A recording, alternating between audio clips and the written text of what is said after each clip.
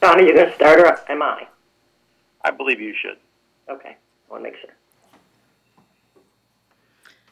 I'd like to ask the folks in the room if you'd turn off your cell phone sounds, please. Appreciate it. Ready to go. All right. Good afternoon and welcome to the April 10th, 2020 virtual emergency meeting of the Board of County Commissioners to discuss COVID-19.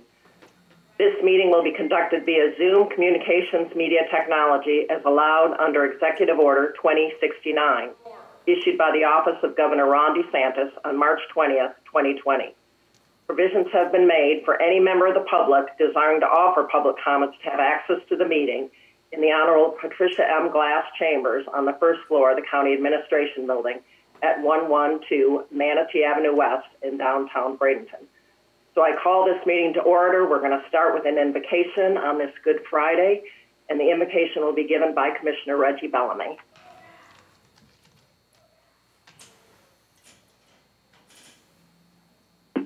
We thank you for giving us life, health, and strength.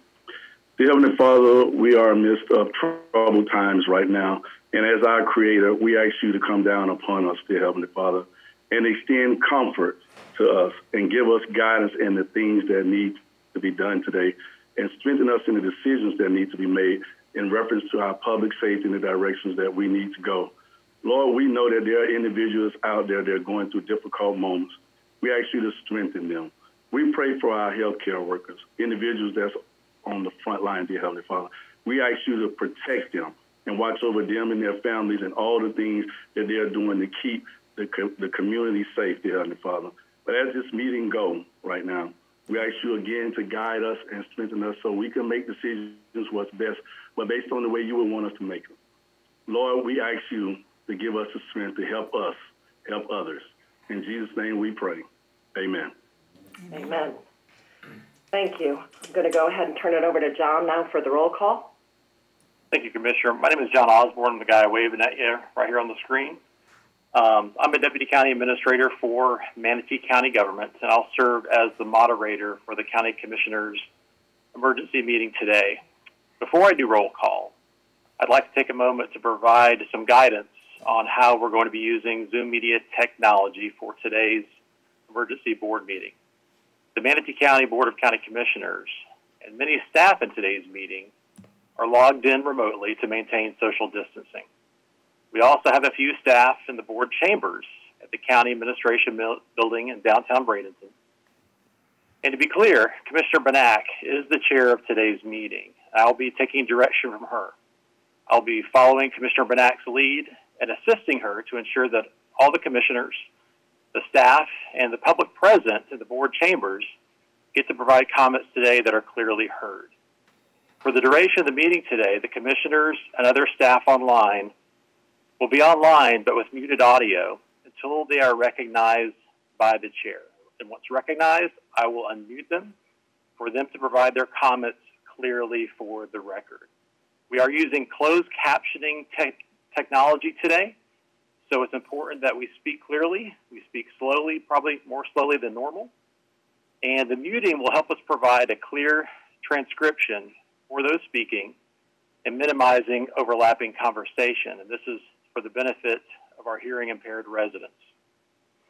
For our staff and board participating via Zoom, technology does sometimes take a moment, so please don't be uncomfortable with taking a pause after you're recognized to ensure that, for one, I get you unmuted, which I will endeavor to do as quickly as possible to help us provide a seamless meeting as we can today.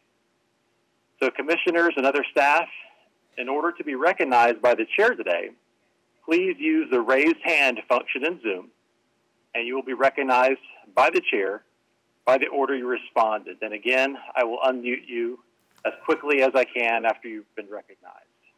So for today's roll call, I will be unmuting everyone, and we'll also roll call in some other folks that are on the Zoom as well, our county staff, our clerk, and our speakers as well that are on Zoom. So I'm going to go ahead and unmute everybody, and I'll begin the roll call. Commissioner Betsy Benak. Present. Commissioner Priscilla Trace. Here. Commissioner Reggie Bellamy. Here. Commissioner Stephen Johnson. Present. Commissioner Misty Serbia. Here. Commissioner Vanessa Baugh. Here. Commissioner Kara Whitmore. Here. And from county staff, we have County Administrator Sherry Corrier, I'm here. County Attorney Mitchell Palmer, Here. Chief Assistant County Attorney William Clegg. Here. From our clerk's office, we have Board Record Supervisor Vicki Tesmer. Here. And our two speakers, our Public Safety Director Jacob Sauer. Here. And Manatee County Sheriff Rick Wells. Here. Commissioner Benak, roll call is complete. I will go and turn it back over to you, and I will get the folks back muted again. Okay. Thank you, John, for pulling this together. Now I'm going to turn it over for opening statements to our County Administrator, Sherry Corrier. Thank you, Commissioner Benak. Just wanted to mention to all those, the Board of County Commissioners, as we indicated, we do have an audience here in the chambers, many of which have signed up to speak, and I will coordinate along with both you as the chair and John as the moderator to make sure those individuals have an opportunity to speak. On behalf of Manatee County government, we'd like to thank our residents for adhering to our local restrictions and the governor's executive orders. We want people to know that we certainly don't take pleasure in having to take these types of orders, but that in an effort to try to help and assist our community come back from the current coronavirus and to help our law enforcement and our first responders and medical individuals, many of these issues that have been discussed at previous meetings were very important and instrumental in our progress.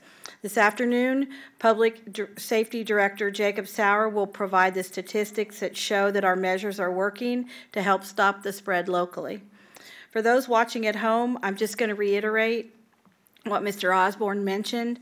You may continue to watch from a distance. Today's meeting streamed live, as always, on www.mymanatee.org/MGA, and it can be seen live on Manatee Government Access MGA, Spectrum Channel 644, and Verizon Channel 30, as well as Comcast Channel 20.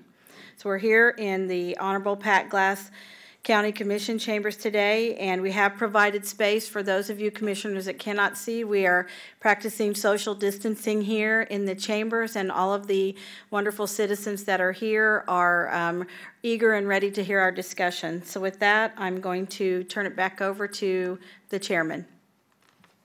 Okay. Thank you, Sherry. So we're going to bring up the first agenda item at this time. It's a discussion of ongoing issues relative to the coronavirus COVID-19 emergency. And I have on here Mr. Palmer. Are you going to say something up front? Not at this time, Madam Chair. So that's what it says on my agenda. So I'm going to go ahead and turn it over. I think, Jake, you are the first person to speak. Yes, good afternoon, Commissioners, County Attorney Mr. Palmer, and Madam Administrator Corrier. Before speaking to the supplemental resolution that's before you today, I'd like to provide you with an update on the COVID-19 event, Manatee County's response efforts. Since the last update to you a week ago today, the virus has rapidly spread from 1.2 million to over 1.5 million cases being reported around the globe. U.S. death toll crossing 14,000 people Wednesday of this week, with a record 1,858 deaths reported just on Tuesday alone. The state of Florida has over 17,531 total cases, 17,018 being Florida residents. Over 2,360 people within the state continue to be hospitalized, and sadly, the death toll across Florida has risen to 390. Manatee County has climbed to over 198 positive local resident cases and, sadly, 11 deaths. Although Hillsborough County has the most cases in the Tampa Bay area with 671 cases, specific areas of Pinellas, Manatee, and Polk counties top the chart when you break down the number of patients by zip code. If we look at the top 12 worst zip codes, Manatee County zip codes 34208, 34203, 34202 hold the first 6th, and 12th positions, respectively. As you're aware, Manatee County stood up a drive-through specimen collection site at the Bradenton Area Convention Center for a 4-day period at the end of March, which has resulted in a 9% positive case count. The Emergency Operations Center remains at a level 2 virtual activation for select emergency support function personnel until further notice, with the majority of personnel working remotely and communicating through conference calls and video chat. As I've done during each of my other presentations related to COVID-19, let me remind everyone of the 5 objectives that were established by the state of Florida that we continue to function under. 1 is stop the introduction of COVID-19 into our community. 2, protect the elderly and vulnerable population. 3, perform testing with a holistic approach. 4, encourage social distancing through multiple forms of messaging. And finally, prepare medical surge needs on the horizon. As they have since March 1st, emergency management continues to partner with the Department of Health every day while guiding the path to increase engagement and coordination of our community stakeholders, including our region partners. To date, we have sent over 150 mission requests by partner organizations to the state. And again, the ongoing medical supply limitations have the potential for leading to a destabilization of the health and medical lifeline. As I mentioned last Friday, we have begun to move forward with preparing for the medical surge on the horizon, as alternate care sites are being evaluated. Hospitals have placed tents in their parking lots, and the healthcare atmosphere in our community continues to change. These actions are all being taken to accommodate the surge in hospital needs and to find alternate locations for recovering patients to isolate for 14 days. Projections seem to agree Florida will see a surge of patients and a peak of medical resources needs around April 21st. As I stated last Friday, our community is not immune to these numbers, nor is this pandemic under control. A projection put out that I have been following closely and which remains accurate estimates that Manatee County could have over 432 positive cases and the state could have over 25,000 cases by April 15th. Locally, our first responders and healthcare workers are already feeling the effects of COVID-19. You have seen the news in the papers of healthcare workers having limited access to supplies to proper protect themselves while caring for these very sick patients. We are making further plans and continue to make changes to medical protocols as new guidelines are released, screening all of healthcare workers and employees, and rationing personal protective equipment as we receive small, incomplete shipments from state requests. Our EMS team continues to deal with a large influx of suspected positive patients, so all 911 calls are being treated as suspected COVID-19 patients at this time. This continues to take a toll on paramedics, EMTs, and first responders in many ways. First responders who come in contact with positive COVID-19 patients undergo various degrees of isolation, and this is putting a strain on EMS, fire departments, and local law enforcement daily to maintain adequate levels of staffing and to respond to 911 calls.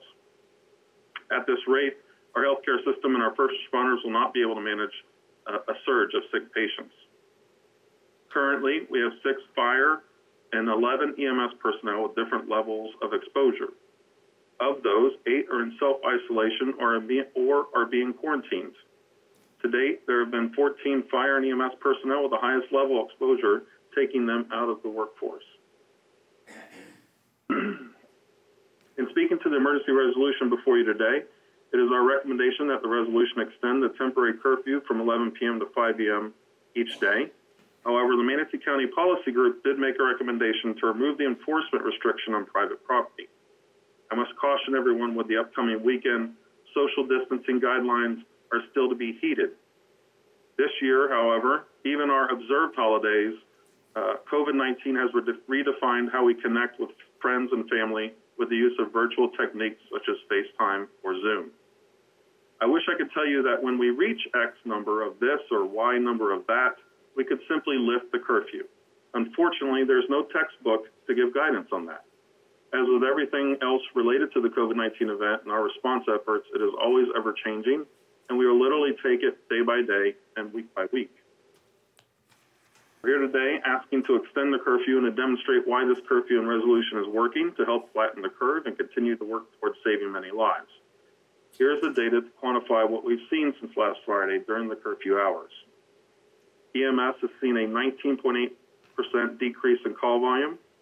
The Manatee County Office has seen a 25.3% decrease in calls for service. Florida Highway Patrol saw a 90% reduction in the number of crashes along some of our busiest state roads. Our 911 call center has seen an average reduction in total calls over the past week, with a 41% decrease in calls on Saturday night alone. That being said, the most significant takeaway from the ECC data that we have seen a 70% decrease in motor vehicle crashes needing EMS assistance since the curfew has gone into effect. Public Works Department has been tracking vehicular volumes at key locations throughout the county on a weekly basis for the past couple of weeks. The comparison demonstrates a dramatic decrease in vehicular volumes when comparing 2020 data to the same time in 2019. Depending on the location, vehicle volumes have decreased to a low or moderate level since the local state of emergency was issued on March 16th. Have continued to decrease each day as we approach the governor's stay-at-home order on April 1st. Again, depending on the location, when vehicle volumes were compared during the curfew hours, Public Works Department has demonstrated that there was a 38 to 61% decrease on Saturday night alone, with the additional decreases of Sunday through Thursday that range from 11 to 61% decreases. Even though we've added measures to help slow the spread, it's important to remember through projections put out by the state as well as private research institutions, our community, our state, and our county will continue to feel the effects of COVID-19. Now is not the time to relax our personal efforts to slow the spread of COVID-19. Should this board adopt the policy group's recommendations today, Manatee County residents will have an even greater responsibility to practice personal protective measures, such as adhering to CDC guidelines of no more than 10 persons in a gathering who are also 6 feet apart from one another. Manatee County experienced an 83% increase in last week compared to the 70% statewide increase as of yesterday in speaking to COVID-19 positive patients.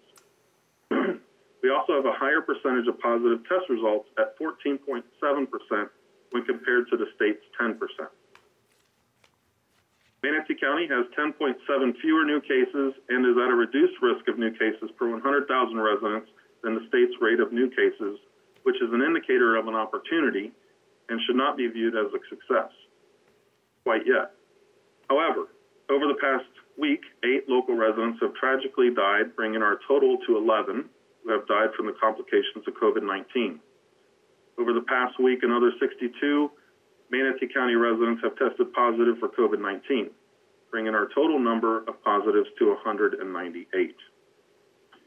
Manatee County's mortality ratio of cases by week increased to 9 when compared to the state's at 2.5 mortality ratio per week. This means, as of now, nearly 6% of local cases will result in fatalities compared to 2% statewide. State data shows that the local risk of death is very high as compared to other areas of Florida. This could be attributed to our higher age demographic. Those at increased risk include the 70% of cases who are between 45 to 80 years of age, the 47% of cases that reside in 34202, 34203, and 34208 zip codes that I mentioned earlier, and a majority of cases are female, although risk of death is highest for males. Last week, we reported on several counties that had enacted similar temporary curfew hours. None of those have been lifted and remain in effect. Broward, Leon, Orange, and Osceola counties are from 11 p.m. to 5 a.m. Hillsborough, Liberty, and Miami-Dade counties are 10 p.m. to 5 a.m., and Gadsden County is from 9 p.m. to 6 a.m. In conclusion, the COVID-19 virus has officially killed more Americans in 5 weeks than the H1N1 did in an entire year. The extension of the supplemental emergency resolution adds support to the White House and governor's directive to slow the spread through April 30th, and also helps our local law enforcement, the Department of Health, first responders, and the medical community protect our citizens in a more stringent way. Last week, we asked you to make a swift, purposeful decision to preserve our workforce, protect our healthcare infrastructure, and protect our community. And thank you for that action. Today, we ask you to continue that commitment to our first responders and the public as you consider the recommendations of the policy group before you.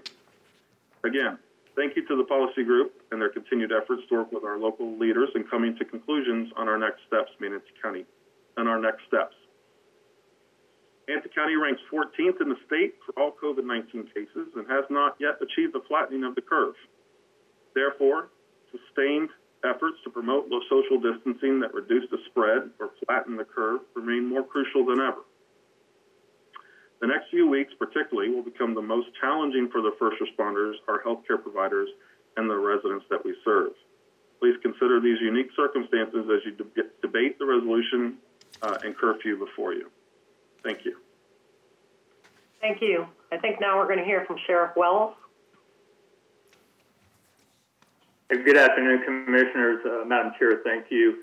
Last week when we spoke, I told you then that we would follow the governor's order in regards to stopping citizens throughout the county, and that would only be done if there was a legal justification to do so. It would not be done randomly.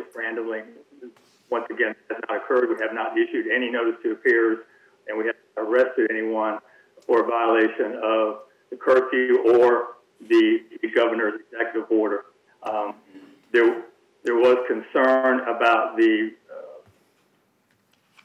no more than 10 on private property resolution. We were concerned about that, especially for this weekend, as families who have been quarantined for several weeks now and feel strong that they have followed the practices and they want to be together. I did not feel that it would be fair to them to say you have to stay inside and not be able to maintain social distancing when we could spread them out if they did choose to come together. And we just didn't want them to be worrying about law enforcement coming to their home, even though we have not and we will not. I wanted them to enjoy each other's company and holiday without fear of law enforcement. So that is one of the main reasons why you saw the policy group rescind that, or why we were asking you to rescind that. I would tell you that we are following the governor's executive order. The governor's executive order is a stay-at-home order, not a stay-at-home if you want to order. If it's 2 p.m. or 2 a.m., the governor was clear that if you are not traveling to essential services or essential activities, that you are to stay at home.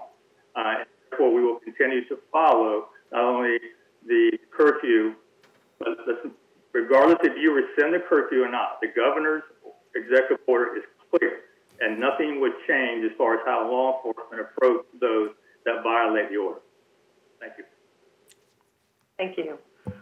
All right. Sherry, I guess it's your turn. Just to wrap up a few things before we turn it back over to the board, just want to also mention Mr. Sauer talked about all of the statistical information that's provided, and we want to reassure residents that if you do not have a personal care physician, our Manatee County MCR Services is currently screened over 3,800 patients. They've tested over 266 patients. They have had about 24 positives, which runs along the same percentage as Mr. Sauer mentioned, and they have an available triage that is available by contacting them. They have offices throughout the county, and they've been assisting Department of Health and all of our hospitals as well.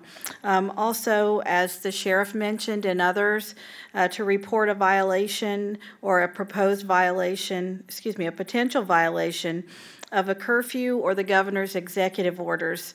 We will be mentioning these numbers again, and they are posted on Manatee County's website, but the number for code enforcement for Monday through Friday, 8 to 5 p.m. is 748-2071. That's 748-2071. And the sheriff's office number for evenings and weekends is their main number, 747-3011, and that's extension 2260. 747-3011, extension 2260. Thank you. Thank you. All right. Mickey, do you want to go over the changes to the resolution specifically at this time? Madam Chair, I can certainly do that. You have before you today, as part of your agenda materials, proposed Resolution 20-056, which would serve to completely replace the resolution that you adopted a week ago, numbered 20-053. So the primary modifications that we've made, you will recall that last week's resolution contained specific exemptions lettered A through H. That was in Section 2, lettered A through H. I won't recite all of those now, but examples were utility work, food delivery services, walking of domestic animals, commuting to and from places of employment. Again, items A through H. In today's iteration, all of those items A through H have been removed, and it now simply reads, I'll quote the entirety of paragraph 2, a curfew is established, effective immediately, for all of Manatee County. All pedestrian and vehicular movement, standing, and parking, except for persons engaged in essential services or essential activities, as those terms are defined in the Governor's Executive Order 20-91, are prohibited during curfew hours. Curfew hours during which such movement is prohibited shall be each day from 11 p.m. until 5 a.m. So the hours have not changed from the last resolution, but this go-round we are focusing on essential services and essential activities as defined by the Governor in his executive order. So again, we've gotten rid of all of the various exceptions lettered A through H. In Section 4 of the latest iteration of the resolution, we have eliminated any mention of we've eliminated any mention of private property and private residences, such that paragraph 4 now reads as follows: the prohibition set forth herein shall embrace all publicly owned property and all public spaces within Manatee County, including all municipalities within the county, excepting the town of Longboat Key. So again, all of the cities are captured by this language, and so this curfew will apply within each of the cities as well. So again, I stress that we have eliminated the language that referenced private property, and we are now focusing strictly on publicly owned property and public spaces. We have added a new provision 6 that focuses on homeless persons. I will quote that section. Again, this is brand new in the resolution. As to persons who are homeless, law enforcement officers are directed to comply to the greatest extent practicable with the Centers for Disease Control and Prevention guidelines for people experiencing unsheltered homelessness found at, and it is a very lengthy website recitation there, so I won't read that, but nevertheless, that is a document that can be printed out from the CDC's website, as referenced here in this link, and I would rather expect that the Sheriff's Office would probably distribute a hard copy of those guidelines to all of their road deputies. So we are now making a specific and concerted effort to deal with homeless individuals in a different and, frankly, a more compassionate way. Section 7 still recites that violations of the emergency resolution and the curfew constitute a misdemeanor of the second degree, punishable as provided in Section 252.50 Florida statutes. Specifically, that is up to a $500 fine and or up to 60 days in the county jail. But we've added some important clarifying language here, and the sheriff was part and parcel of crafting this language, and so I will read it. Should law enforcement officers observe any person violating this resolution, law enforcement should first seek to educate the person as to the requirements of this resolution and seek the person's voluntary compliance. Other enforcement options are to be utilized only as a last resort. So those are the modifications as compared with last week's version of the curfew resolution. All right. At this point, I think we've covered it. Is there anything else that the administrator or county attorney want to add before I go to questions And comments from the board members? No, thank you. Okay, now it's your time to see if we can work this question and answer thing properly. If you want to ask a question or make a comment before we go to public comment, now is your time to raise your hand. Push that button that says raise your hand, right? Anyone? Questions? Commissioners, comments? we have Commissioner Servia's hand is raised. Okay. Don't see it on the board, but I'll go by the good old way, raising your hand. Commissioner Servia, go ahead. Yes, thank you. To begin with, I have a question for Jake. Jake, I was contacted by a very sick resident who needs a COVID test, and he has a prescription from his physician, but he can't find a test. Can you recommend where he can go? MCR. We're recommending and speaking to Dr. Bensi and the team that MCR is the best place for someone that needs to get tested right now. Okay, even if he does have a prescription from a physician. Yes, okay, that wasn't clear to me. Thank you. I do have some questions for our attorney. I just don't know if I should ask them now or after citizen comments. Do you have a preference, Betsy, on how you're ordering our comments? John, I'll ask you, do you care? This is time for commissioner questions and comments, so I think now is the proper time, right? Correct. And I have... Okay, go ahead. Okay, thank you. Well, first I want to say thank you, Mickey, for the revised order. I think it's much better, and I know that we have all seen the letter from the ACLU, and as Mickey is the one who's taught me that there is never perfect legislation. So it's always good when you have, a neutral body looking at restrictions, especially when there are important restrictions like this. So I really do appreciate the revised ordinance. Mickey, during the last week, I have received a lot of input from the community, and I've tried my best to answer their questions. But I would like to ask you these questions in public so that everyone can understand them and so that I can understand them too. So first of all, Mickey, could you please explain your role as county attorney and who you represent? Yes, Commissioner, I'm happy to do that. Madam Chair, Commissioners, my client is the Board of County Commissioners as a collegial body. I do not represent any one individual commissioner. Rather, I represent the Board of County Commissioners as a collegial body. My contract with the Board of County Commissioners prohibits me from dispensing legal advice to private citizens. And so that is sometimes a frustration for private citizens who call up my office and seek legal guidance.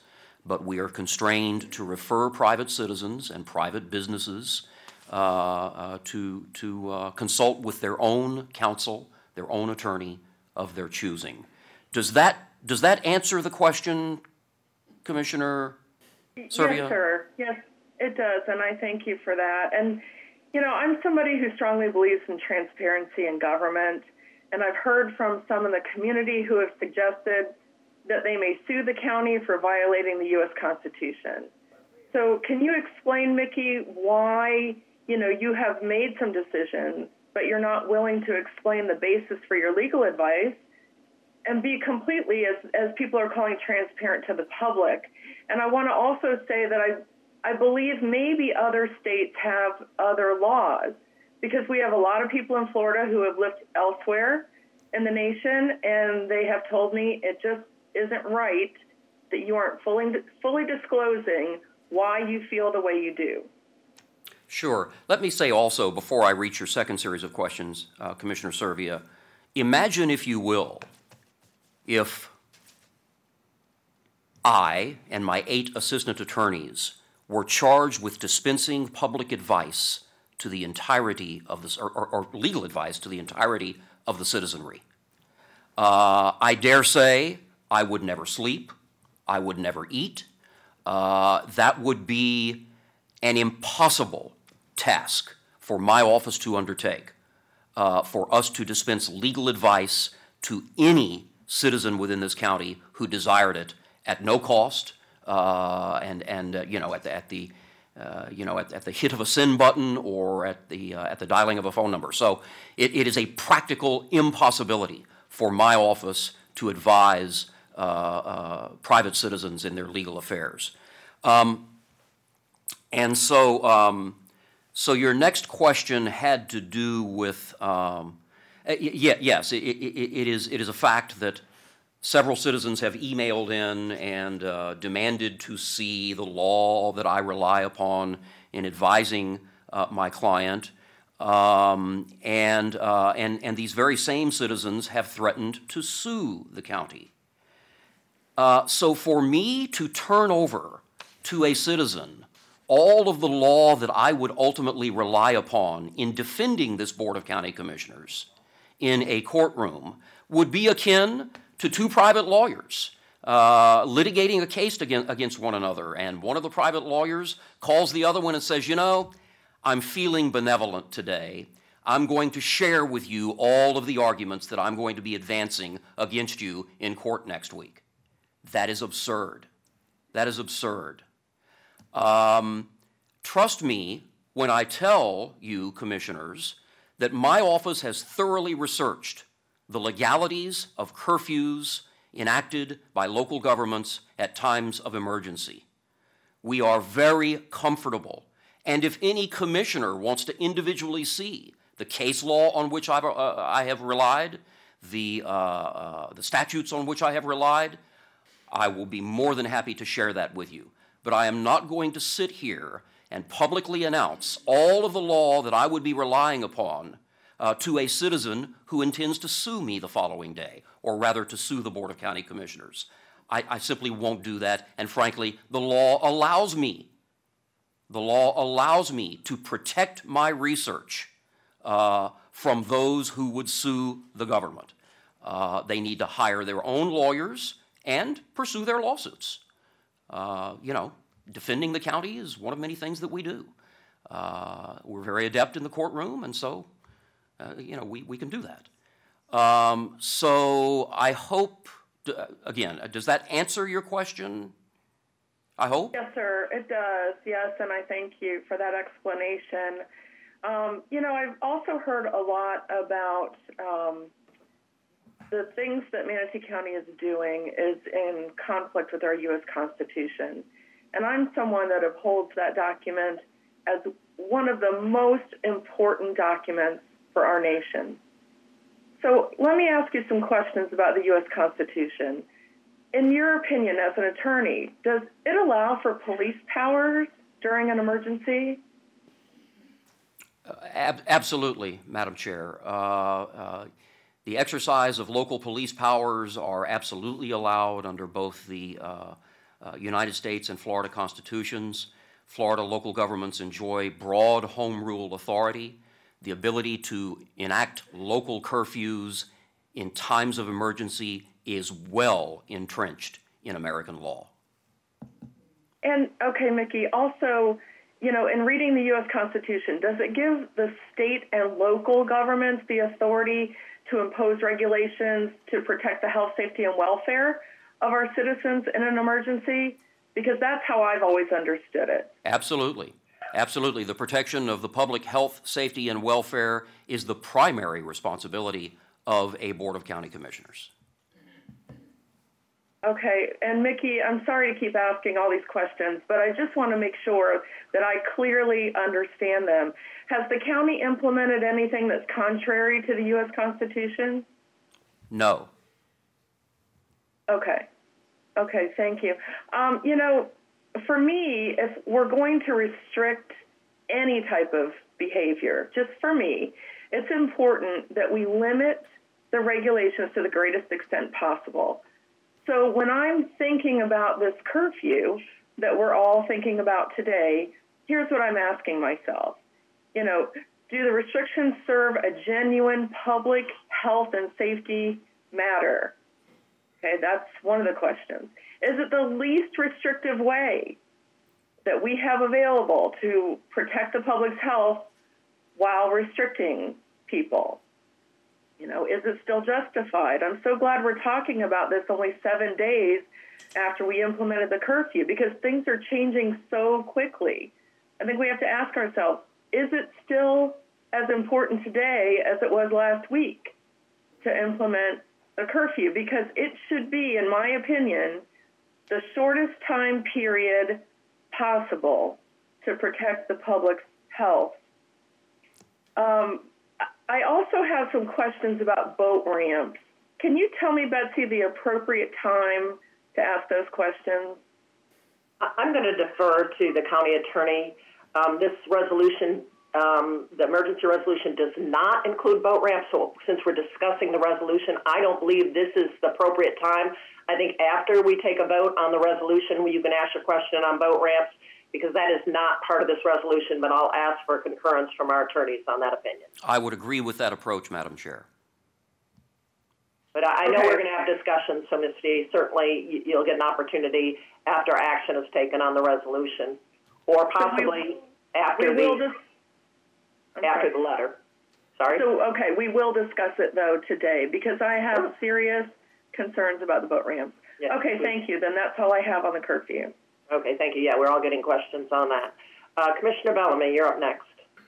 Yes, I had a couple of questions. First, I want to say thanks for the revisions and removing the private property. That obviously was a concern.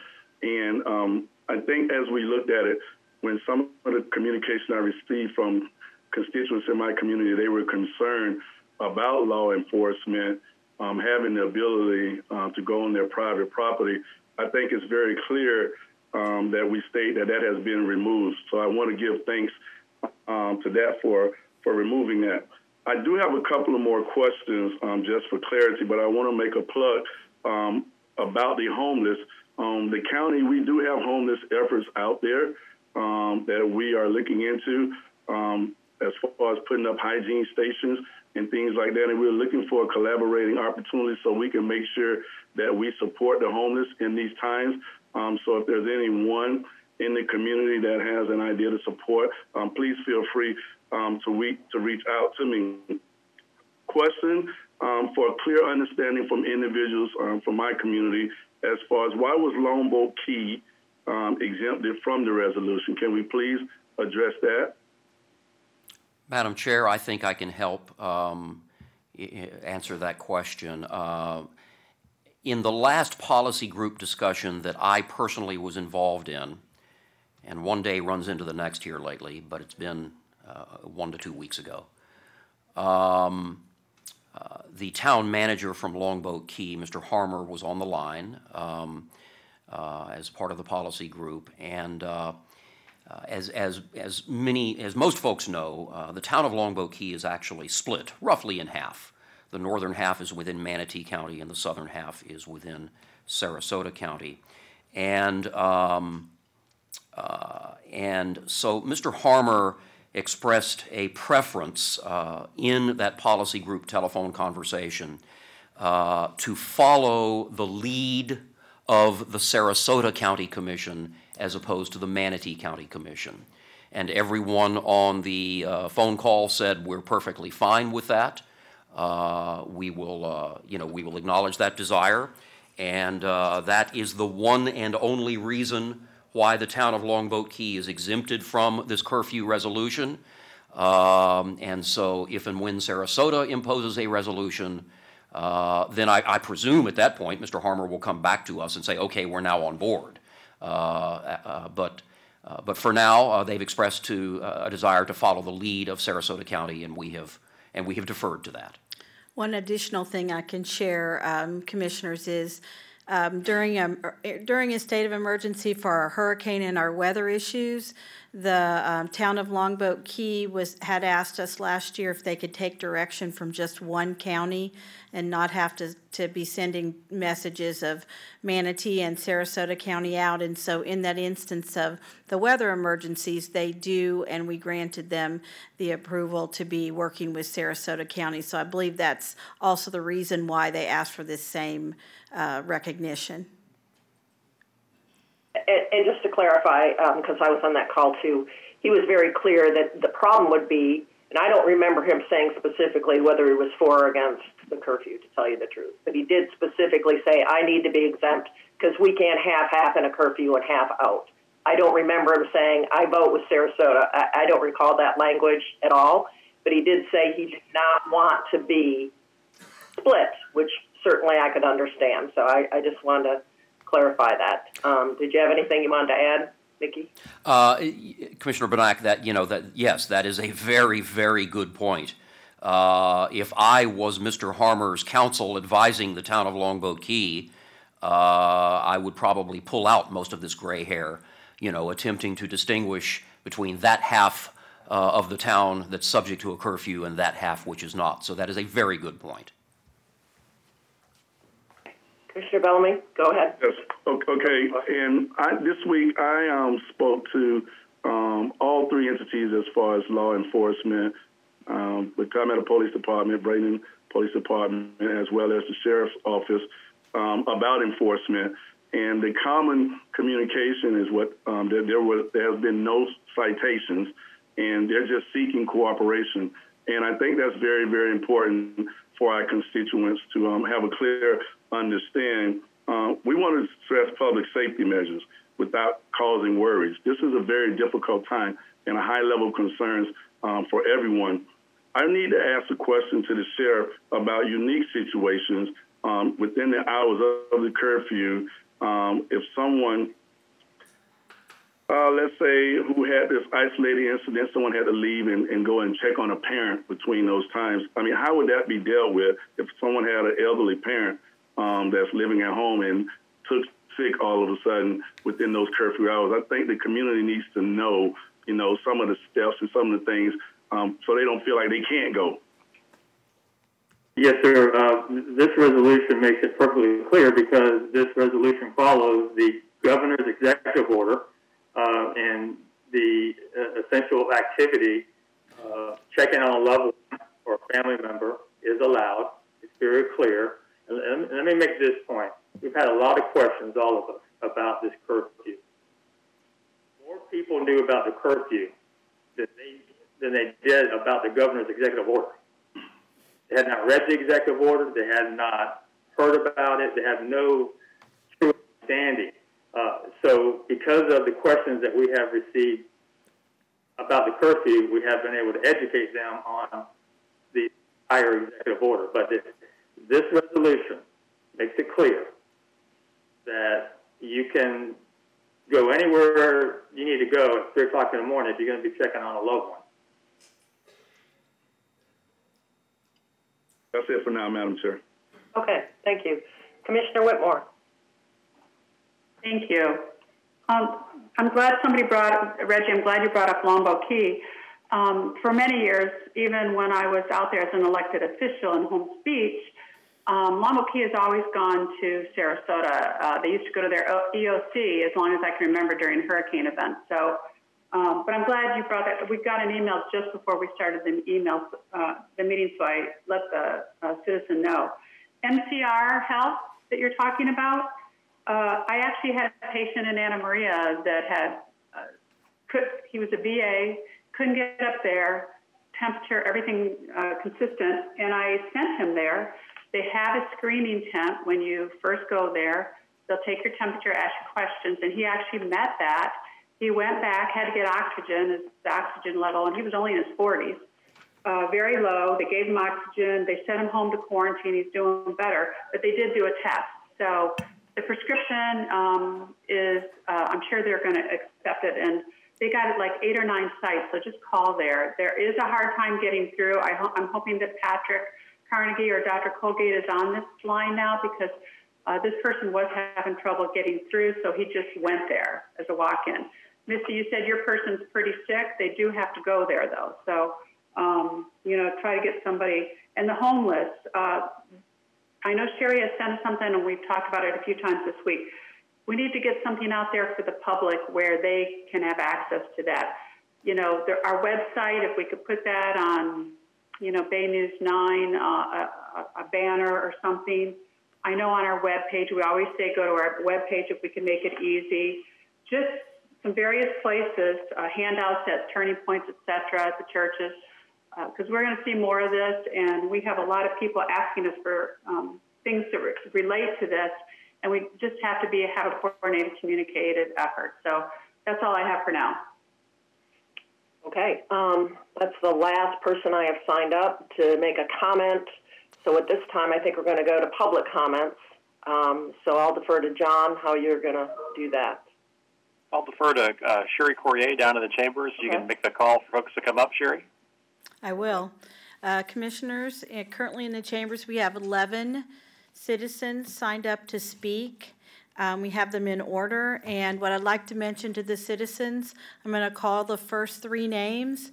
You'll notice leading up to the podium there is tape and blue lines that is social distancing approved, separated. If I could get the first 3 names to stand up, and then we'll call the remaining ones.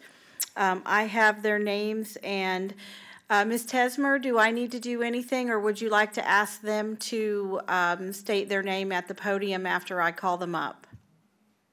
Stating their name clearly would be fine. Thank you. Okay, first to speak, we have Betty Sales Rhodes. If you could come to the podium.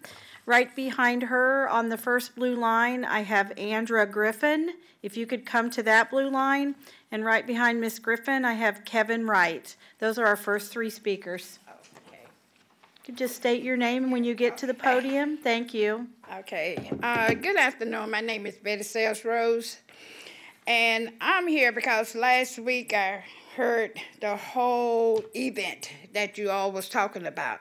And my main concern was when you all voted as county commission on this private property.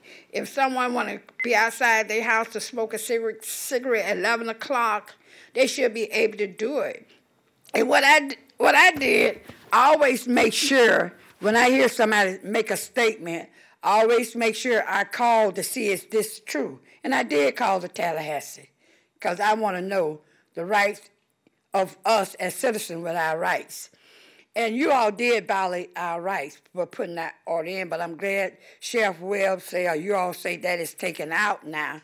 And I'm satisfied for that because on private property, you shouldn't even have probable cause to come with it without any kind of action.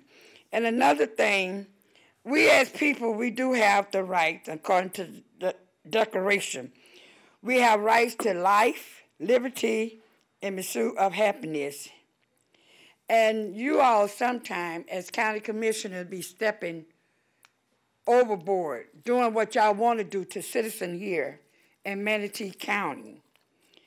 Now, I know for a fact, and it's funny because I was a little scared of this coronavirus too, and I stayed in because I'm going to go 11 to 5. Like we all say, we're going to stay in. We're going to do what is right to protect ourselves. But it was so funny, like you talk on the phone. I guess, I don't know why some people didn't hear about it because I got mad myself, and I had to call different people when it came on my page about a party here, I guess on 12th. And I got very upset behind it because they shouldn't have had it there. But we did make one statement. It was true. Out of all the police department, we believe Bradenton Police Department was going to be the one to go and mess with the people, and that did happen. They did, you know. We say we guarantee before anybody stop anybody, it's going to be the Bradenton Police Department. And all us laugh about that. And that's one thing. We as law enforcement, you should know the rights of the people. But I didn't get mad because they was there, because they shouldn't have been there anyway with all those people there. But I'm just saying, we got to realize that you got to treat people as you want yourself to be treated. Now, everyone who's on this board was young and wasn't sitting on that board. And you all had something to say if it wasn't right for yourself. So you all need to go back and think, do you want this to happen to you? Where everything is violated. And another thing, Governor DeSantis say a 30-day order. He didn't say the other thing that you all say. So I think you all should get yourself together, but I am glad that you all did take that out of private property, because I don't smoke, but if I want to go out the door and sit in my yard because it's cool outside, I should have that privilege. Thank you. Okay. Thank you. Your time's up. Thank you. Yeah, you're welcome. Hi, next up is Andrea Griffin. Thank you. State your name, and everyone, you have 3 minutes to speak. My name is Andrea Griffin. Manatee County is my home, and therefore I protect my home. Last week, 5 of you chose to violate our rights by unconstitutionally broadening police power. Attorney Palmer improperly advised laws and amendments, therefore committing malpractice on this county. Attorney Palmer, 5 commissioners, and the sheriff opened our county up to lawsuits. You should all be fired and removed, but we cannot do that until election time, and believe me, we will remember. My government has no right to make decisions for me and my family. Shame on you, Betsy, for stating that you don't care about our violating our rights. Well, guess what? I care, and many people in this county care. Our Constitution doesn't say if you have a medical emergency you can violate our constitutional, civil, or property rights. Our constitutional rights are our God-given American rights as to be an American citizen. It provides protection to the people against government overreach, which you have clearly done, and shame on you. Let's talk about facts. We were told first responders are exhausted and they need to take time to take this much-needed break. Let's explore this a little more. So I had an opportunity to drive by the sheriff's offices, the EMT stations, the fire stations, and the hospitals. None are overwhelmed. In fact, doctors and nurses are being furloughed. Let's talk about the sheriff's office. On April 7th, we have officers rounding up cattle on US 41 in Palmetto. Yesterday, I observed 2 officers sitting in their vehicle on 5th Street East, 2 officers chatting, laughing, and seemingly no problem in the world. Then I turn the corner, and there's yet another officer in the Wells Fargo parking lot. So we have 3 officers sitting on their duffs while they're screaming they're overwhelmed. I am sick of the lies. So again, how does this curfew give our first responders their much-needed break? I have photos of all the traffic on the roads and in the stores. Please explain to me how nightly curfews will slow the spread when everyone is moving around during the day. According to the CDC, we had over 2.8 million Americans die last year of heart attacks, strokes, and 61,000 from the flu. You probably want to tell me that you can't catch a heart attack. According to WHO, 17 million people die a year from infectious diseases which have no treatments, cures, or vaccines. We were told millions of people would die from this virus, and now it's tens of thousands because their models and assumptions were wrong. I will not ask permission to go out of my house. I will not have papers to drive my car. I am an American citizen. We are not a third world country ran by dictators, though it's getting hard to tell with our county commissioners. I will not stay silent, locked away in my home. This is America. Each of you should be ashamed of yourself. Thank you, Steve and Vanessa, for doing the ethical thing. Thank you. Thank you. Next up is Mr. Kevin Wright. Directly behind Mr. Wright is George Cruz, and behind Mr. Cruz is Matt Bauer. I'm Kevin Wright, citizen of Manatee County. I'm wrapping up a week 1 of an online university professor in an American government and politics course. Being here and engaged in citizen efforts to protect and preserve our civil liberties complements my paying job. But I'm not here, as suggested by some commissioners, because I have nothing better to do. I try to mentor my students on how to think, not what to think. I have faith that in so doing, I can fulfill my contracted goal that each gains an appreciation for the United States Constitution and our founding principles. The citizens of Manatee County wish to do the same for our employees, meaning our county commissioners. I only came to fully understand the axiom that all politics is local a few years ago. You have the greatest everyday impact on citizens' lives, and yet citizens are the most ignorant and least engaged compared to those that get the most media attention. County commissions are uniquely situated in American lives amongst most other bodies of governance. You have both legislative and executive powers. The weight of that ought to guide your every action in every matter. particularly one with the gravity of the resolution passed last Friday and the one which you're considering today. 5 of you have come up short in this regard. I'm not oblivious to the stress that does and ought to lie on the shoulders of this board. The Constitution was not designed to make government's job easier. To the contrary, it was designed to make it more difficult while empowering a government by, for, and of the people, the folks for whom you work. The ease with which you implemented a decision prevented you from giving due consideration to how difficult it should have been to arrive at that decision. One citizen told me that she did not feel that her rights were violated by the resolution. She's contrary to all 7 commissioners who clearly admitted, you betcha, rights are being violated. But she missed a more important point. Choosing not to exercise a right does not mean that that right does not exist. Violation by government is only known in the attempt to exercise it.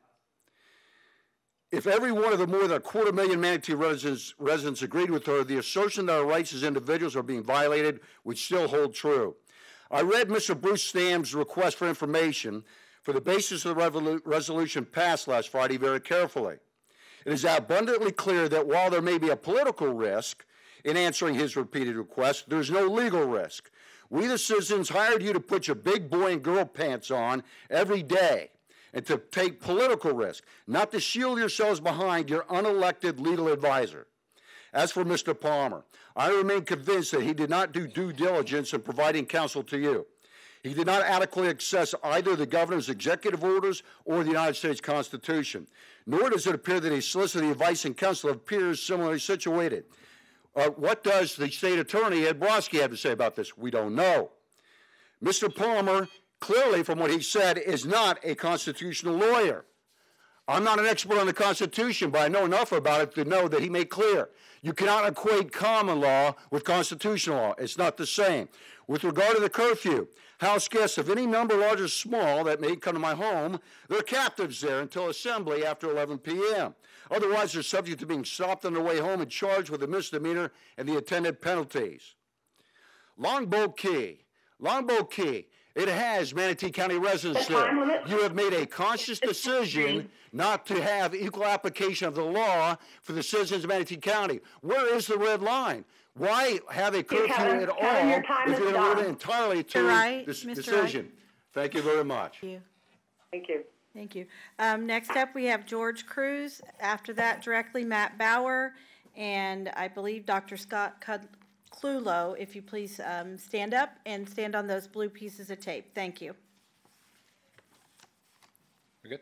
Yes, all right. Madam Chair, Commissioners, good seeing all of you in your little boxes there. Last Wednesday, our Governor, Ron DeSantis, passed a stay-at-home for the entire state of Florida. And as an aside, because it came up earlier in this meeting, stating all of these statistics over this past week about the improvements in Manatee County, while a state-initiated stay-at-home started simultaneously with our curfew, is at best disingenuous to use any of those statistics to justify continuing with this curfew. But I'll digress. That wasn't part of what I was going to say. Anyway, after the stay-at-home was initiated, Manatee County elected to take one step further and initiate our curfew. Now, I question why we do this, because we've got a Republican governor, and he's looking out for our best interest. And at the very least, 6 out of the 7 of you at least run as Republicans. So I would think you would give our Republican governor the benefit of the doubt that he knows what's best for us. But I'm not going to go into the legality of this. I'm not going to go into the constitutionality of this. There's enough other people here to speak to that.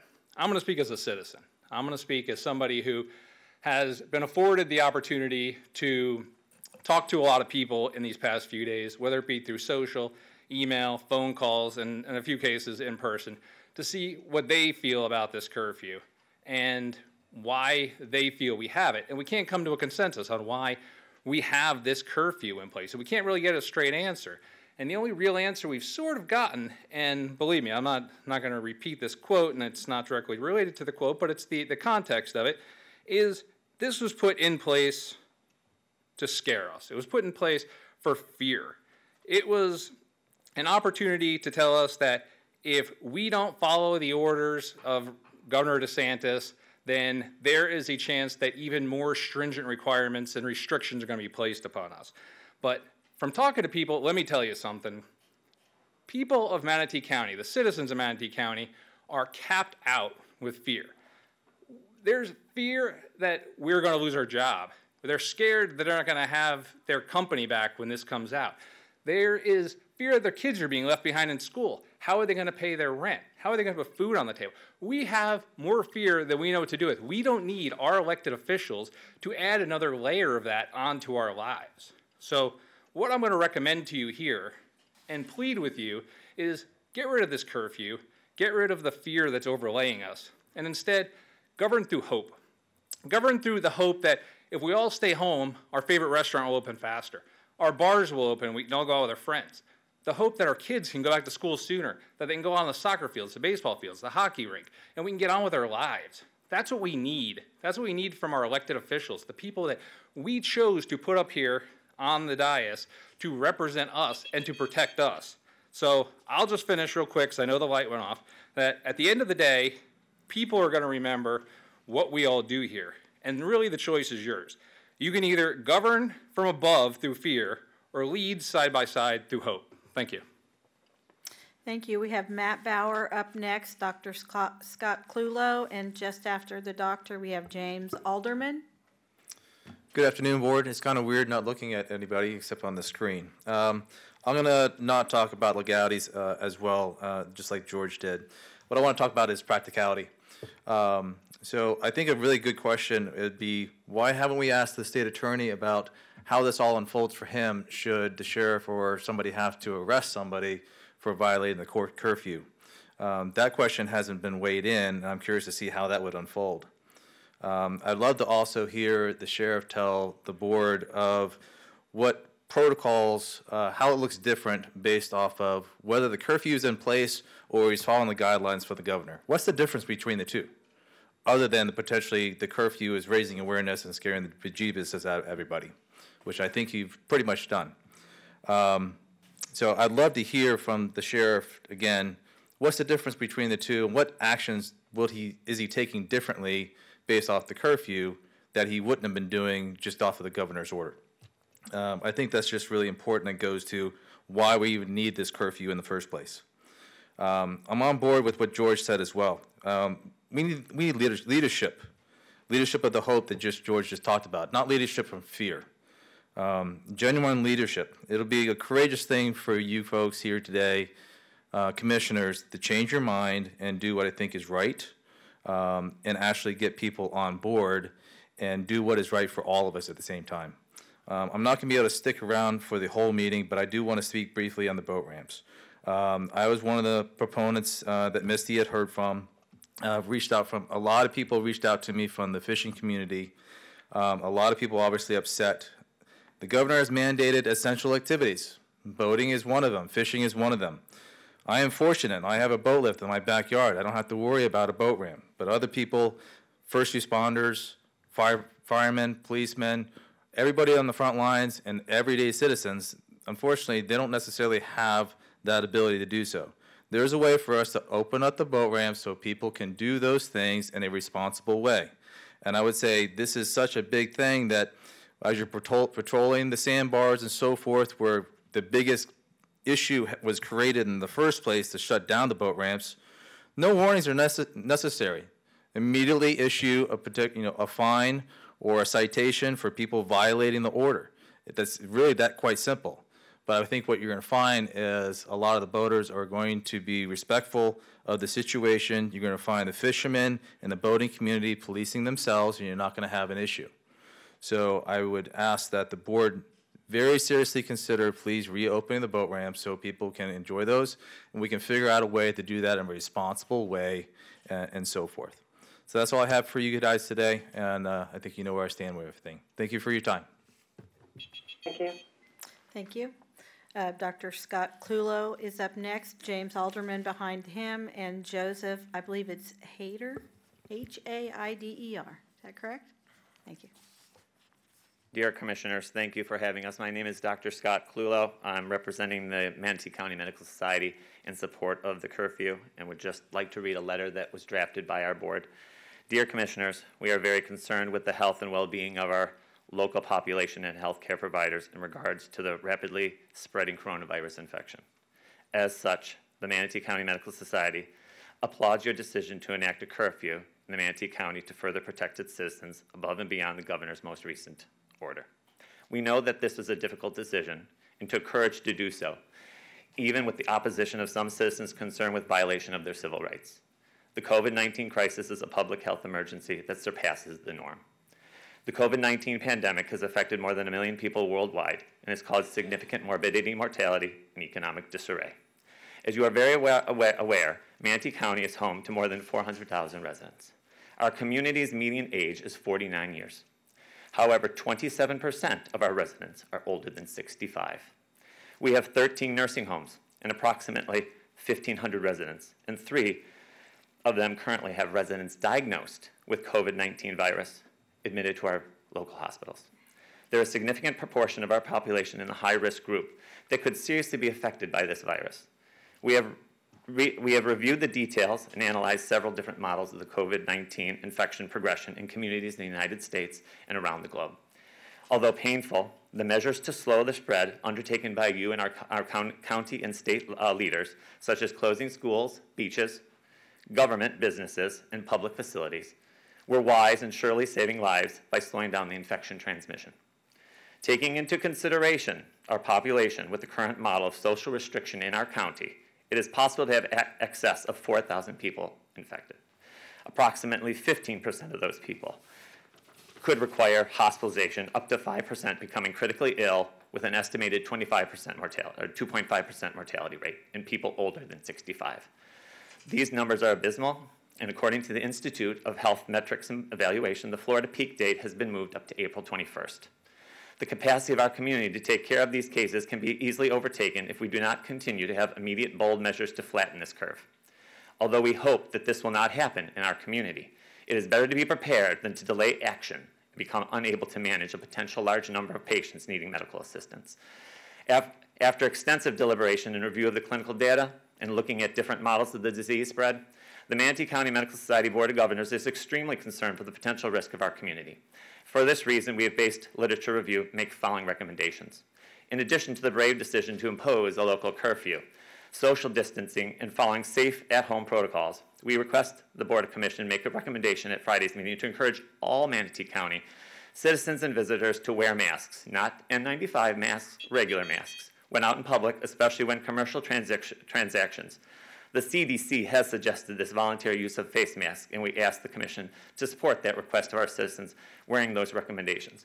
The Medical Society Board of Governors is working with other local healthcare professionals to protect our citizens and treat patients, and we appreciate your consideration regarding more stringent restrictions in dealing with this infection. I thank you for your attention. Thank you.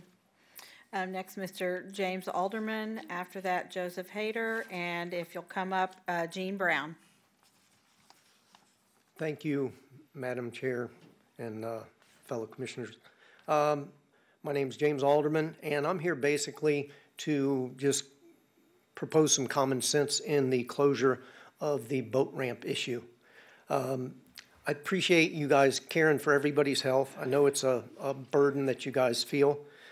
However, I just plead that you would start using some common sense on things like issues like the boat ramp. I and many other boaters have not been able to understand the logic behind closing the boat ramp. According to tax collector records, we have just shy of 20,000 boats that are registered in Manatee County.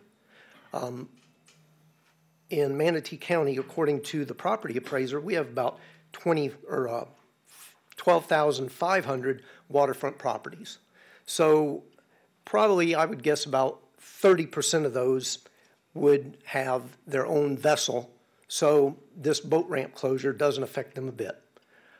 You've probably got about 1,000 boats in this county that are at private facilities. So that's another group of people that this does not affect. So if you start deducting all those, you've got probably about 13,000 people in this county that are affected by this boat closure. I and myself have some reasons to want to use the boat ramps. I have a close family member that's got a disability, and just getting out on the boat is extremely good therapy for her, especially during this time of crisis when everything is so confusing. So looking at all the figures, this whole rule came about because of approximately 150 people not doing what they're supposed to do. Yet 13,000 people are being affected. So it doesn't make sense. And how many of those people, that the 100 that did it, are actually being affected? We don't know. There's no way you would know. So my closing is, think about who it's affecting, what your goal is, what it's actually accomplishing. Thank you for your time on that. Also, I would like to know, I would like them to address as to whether the April 15th is still projected as far as things being opened back up, restaurants and so forth. Thank you for your time. Thank you. Thank you. Joseph Hader, then after Mr. Hader, Gene Brown, after Mr. Brown, Rodney Jones. Hi, my name is Joseph Hyder. I'm a third-year resident at Manatee Memorial Hospital, resident physician. First of all the nurses and the healthcare workers, especially those in the COVID unit at Manatee Memorial, I want to appreciate and thank them for everything they're doing. So why? Life, liberty, and the pursuit of happiness all begins with life. There can be no happiness, there can be no liberty without life. Why? We have to take measures and we have to act now, because flattening the curve doesn't mean we're not all going to get sick. We all may be asymptomatic carriers for all we know. That's why I'm wearing this mask, to protect you, not me. Flattening the curve means we're not overrun in the hospitals, which are already short on ventilators. Flattening the curve means we slow down that rate so the hospitals aren't overrun, and I'm not making decisions, or other people on accounts are not making decisions, whether you, me, or someone else in this county gets a ventilator or not a ventilator. We don't have to choose life and treatment for somebody else. That's the why that these measures are so important in ensuring. I just got off of 2 weeks at the hospital straight. Today's my second day off, where I worked 84 hours each week. And I can tell you that everybody is tired, but what keeps us going is that we're all on team humanity. I don't know what people see when they drive past the hospital or whatnot, but I'll tell you that those nurses in that COVID unit dressing up with a pound of PPE, hot, wearing not just this mask, but an N95, and breathing that in, sweating and taking care of your family members, your neighbors, your patients, 4 to 6 hours at a time before being allowed to use the bathroom or have a drink of water. That's physically taxing. They are exhausted. Everybody is exhausted. And if they do break to laugh once in a while, we're all human. We all need a laugh every now and then to keep our humanity. The message here is simple. I think Republican, Democrat, anything in between is out the door. We all belong to humanity at this point. Flattening that curve, again, is not about us not getting sick. It is about ensuring that we do not have to be overrun, that we do not have to make decisions that we are uncomfortable making. It's about ensuring that we give everybody the chance to have the pursuit of life. Therefore, on another date, pursuing their liberty and coming home and being happy with their families. I want to thank everybody for this time. I want to thank the council. I know it's not easy making a decision. There are no right answers. As you said, there's no legislation that's perfect, but that's understandable. We're all here to work together, and that's something we got to keep doing. Thank you for your time. Thank you, Mr. Heater. Gene Brown. Rodney Jones. After Mr. Jones is Ruth Lyerly, and after Ms. Lyerly, Silvio, I believe he had to leave. I'll go back and double check that. Mr. Jones? Greetings. Appreciate the opportunity to speak, and just amazed to see so many people go over the 3 minutes and not get arrested. Customarily, when I come to the chambers and I go over the 3 minutes as a black male complaining about racial injustice and corruption in our elected body, I'm arrested. So I appreciate you for testing the limits today and going over that time frame. I think the Constitution means different things to different people. I think it's a document that is built for all of our protections, but me as a black American, I see things different. We've had 400 years of what by the United States data and even here local data, it leads to something is wrong with the interpretation of that Constitution. So when we hear that there's going to be curfews, law enforcement is going to be allowed to come on private property, it's concerning to us. It is concerning to us because of the data that is presented by Manatee County and our local municipalities that clearly show without a doubt that there's racial bias here. I am not a racist. I was not raised to be a racist. I wish I could wake up one day and not see color, but I'm a realist. Until data shows different, until the data that we receive from Manatee County Law Enforcement, Manatee County Sheriff's Department, the Bradenton Police Department, and others will think differently. Until we have real conversations about race here and what that means and what restrictions means to populations such as mine, just like the coronavirus is now showing that blacks, once again, are tremendously overrepresented by our socioeconomics and the conditions that we've had to endure that have put us in those positions here in this country. That is a research-proven fact. The fact here that black people make up 9% of the population here in the Manatee County, but we constitute 25% of the arrest. In the city of Bradenton, blacks make up 70% of those killed by Bradenton Police Department law enforcement. 70% of the people killed in the city of Bradenton are black by law enforcement. We present that to our mayor after numerous efforts. Mayor Wayne posted, and you know what he said?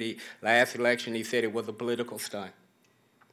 It was a political stunt. So I'm glad to hear that I'm not in support of the curfew unless there's some medical evidence that shows that the coronavirus is more active after 11 o'clock, which it has not been presented. Unless it is, somebody needs to show it to me. I haven't seen it. I mean, I think it's an overreach. I support anyone that stands for their rights and stands for their property rights and stands up for the people. And the sad thing above it all, and I'm certainly not going to make sure I go over the 3 minutes if I can help it, but one thing that we are concerned about is our elected body. We have to really, as a people, whether you're black, white, green, or purple, you have to really start looking at our elected body because it appears like our elected body serves themselves in big interests more so than the people. And so I'm glad to see the changes. I'm glad to hear that, I will go over slightly. I'm glad to hear that our county commissioner, Reggie Bellamy, because last week he said that he didn't debate on civil liberties or civil rights as a black man. That was disgusting and we're repulsed by it. And just like these folks said, they won't forget. Brother, we're not going to forget either. Thank you very much. Thank you, Mr. Jones. Up next, Ruth Lyerly. After Ms. Lyerly is Silvio. I believe Mr. Tanny had to leave. Yes, he had to leave. And after that is Dr. Marcialis. Thank you. Hi, I'm here in response to the closing of the boat ramps as well. I know others have spoken about it. This was not mandated by the governor. In fact, it was mandated by 7 representatives of our county. The governor encouraged boating, fishing, running as an essential activity. We have a vast body of water in which to fish and boat safely. In my opinion, you have disrupted the livelihood of many of our citizens. The majority of charter boat captains do not fall within the small business category because they are usually a one-man or one-woman operation and therefore do not qualify for the small business loans now being offered. So you have disrupted their livelihood. To what end and for what reason? I feel this decision was unwarranted and not well thought through. Most boats do not carry more than 8 people. So help me understand, and I expect an explanation. Understand why those with private docks are allowed to launch their boats. I'm not opposed to private docks launching their boats. People should enjoy this activity, but you've not only affected people's activities as well as affecting livelihoods. As we see our farming industry devastated due to school, restaurant, and theme park closures. Any industry in our county that can be saved should be, and this is one of them. Finally, when a county commissioner is on record saying, yes, we are trampling on citizens' rights and scaring people, it becomes very concerning to all of us. It is not your job, nor it is not in the Constitution that you should trample on rights or scare citizens. To what end? Where do we draw the line? Thank you. Thank you. Next is Dr. Marcialis. Thank you, County Commissioners. I'm going to start saying I am the Program Director of the Internal Medicine Department at Manatee Memorial Hospital. I'm one of the doctors in charge of the COVID units, and primarily going to be in the COVID units with patients that are affected by this disease. As we all know, this is not the flu. This is a very transmissible virus, which has shown deadly consequences, especially in the population that we serve in Manatee County. Our role as primary care providers is to give guidance to the county commissioners about what the proper measures that will preserve the health of the population of this county should be taken. I really appreciate that you guys listen, all of you county commissioners. Most of you have listened and vote in favor of some common sense restrictions that were shown in other models to be the best way to prevent the spread of this disease. As my colleague, and who I'm very proud to be one of my residents, very eloquently expressed that flattening the curve doesn't mean that this disease is going away. What it means is that if we can spread the disease over a long period of time, we're not going to have the surge in which they're going to have more people that need beds than we have in Manatee County. And at that point, the healthcare professionals will need to take very difficult decisions to see who is going to get the vent or who is not. The curfew is one of the measures that will improve these number games in terms of exposure. It will also, I'm happy to see the 19% decrease on visits by the CMS, and that is something that is very important for us as we are struggling to meet the demands of the community. We have already sick healthcare providers, or they have sick family members, and we are running kind of a skeleton crew. And we're trying to preserve human preservation is very important. So we cannot expose all the physicians at one time and get all the physicians sick. We cannot expose all the nurses at one time, get all the nurses sick. And then who's going to take care of all of us?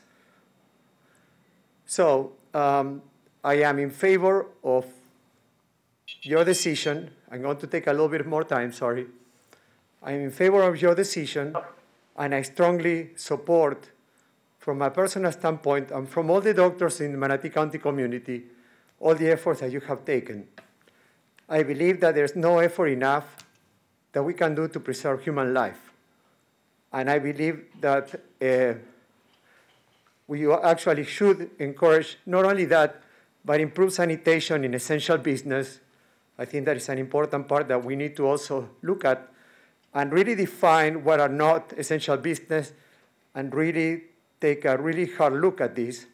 I am not an expert on that. I am here to try to protect the health of all our community.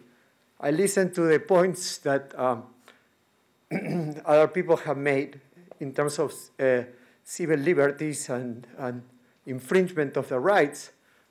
I just think, what about the right of that person that gets sick because of not following proper distance? Can we do something to prevent that?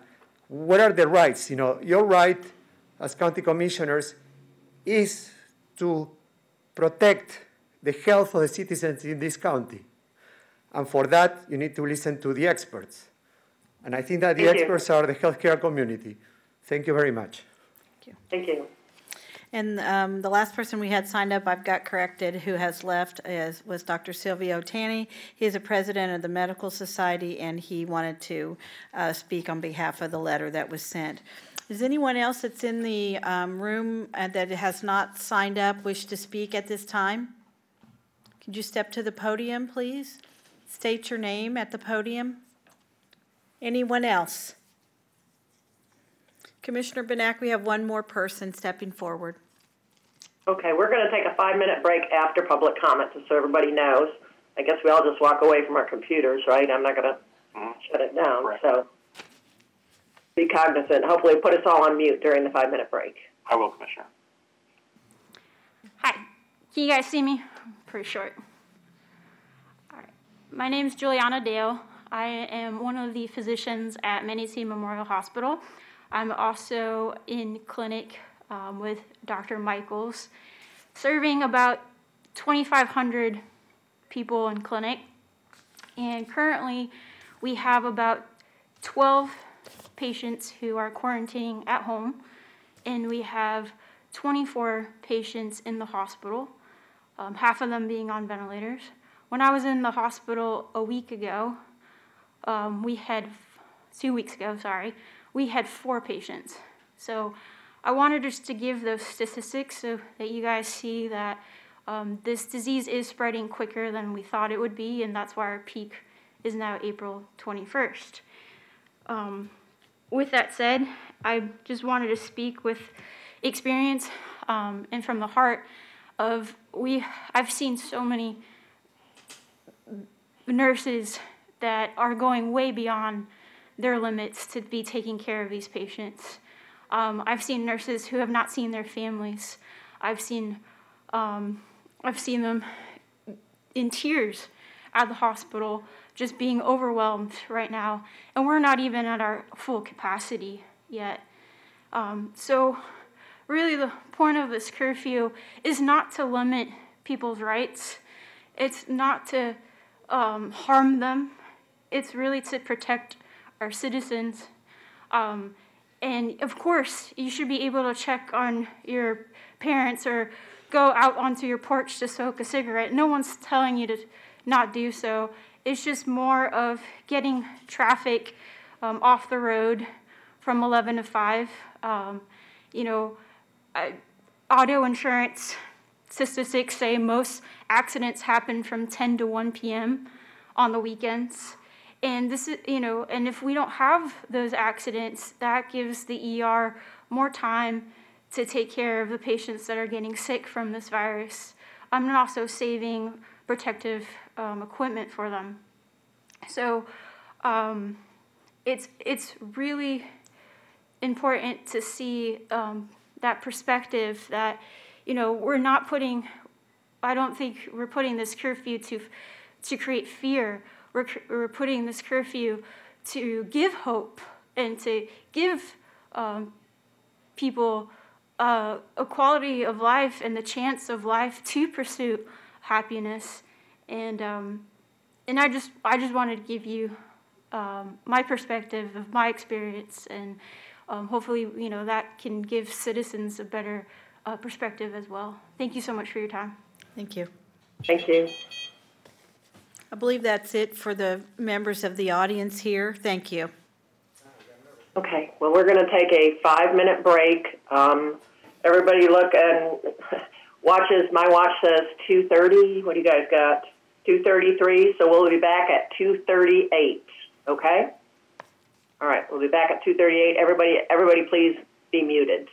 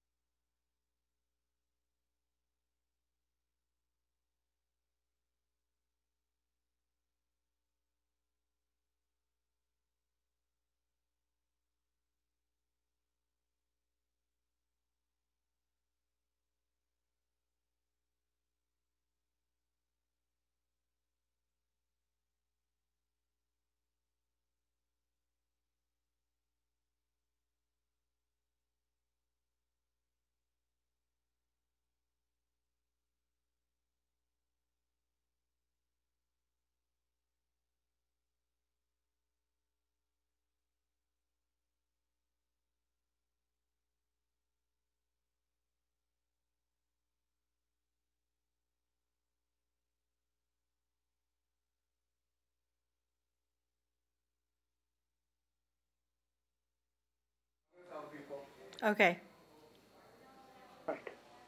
Everybody else back? We're we have sent someone out to the hallway to make sure that anyone that's in the hallway returns. Okay. But you may start All right. whenever you'd like. Okay. We'll go ahead and reconvene.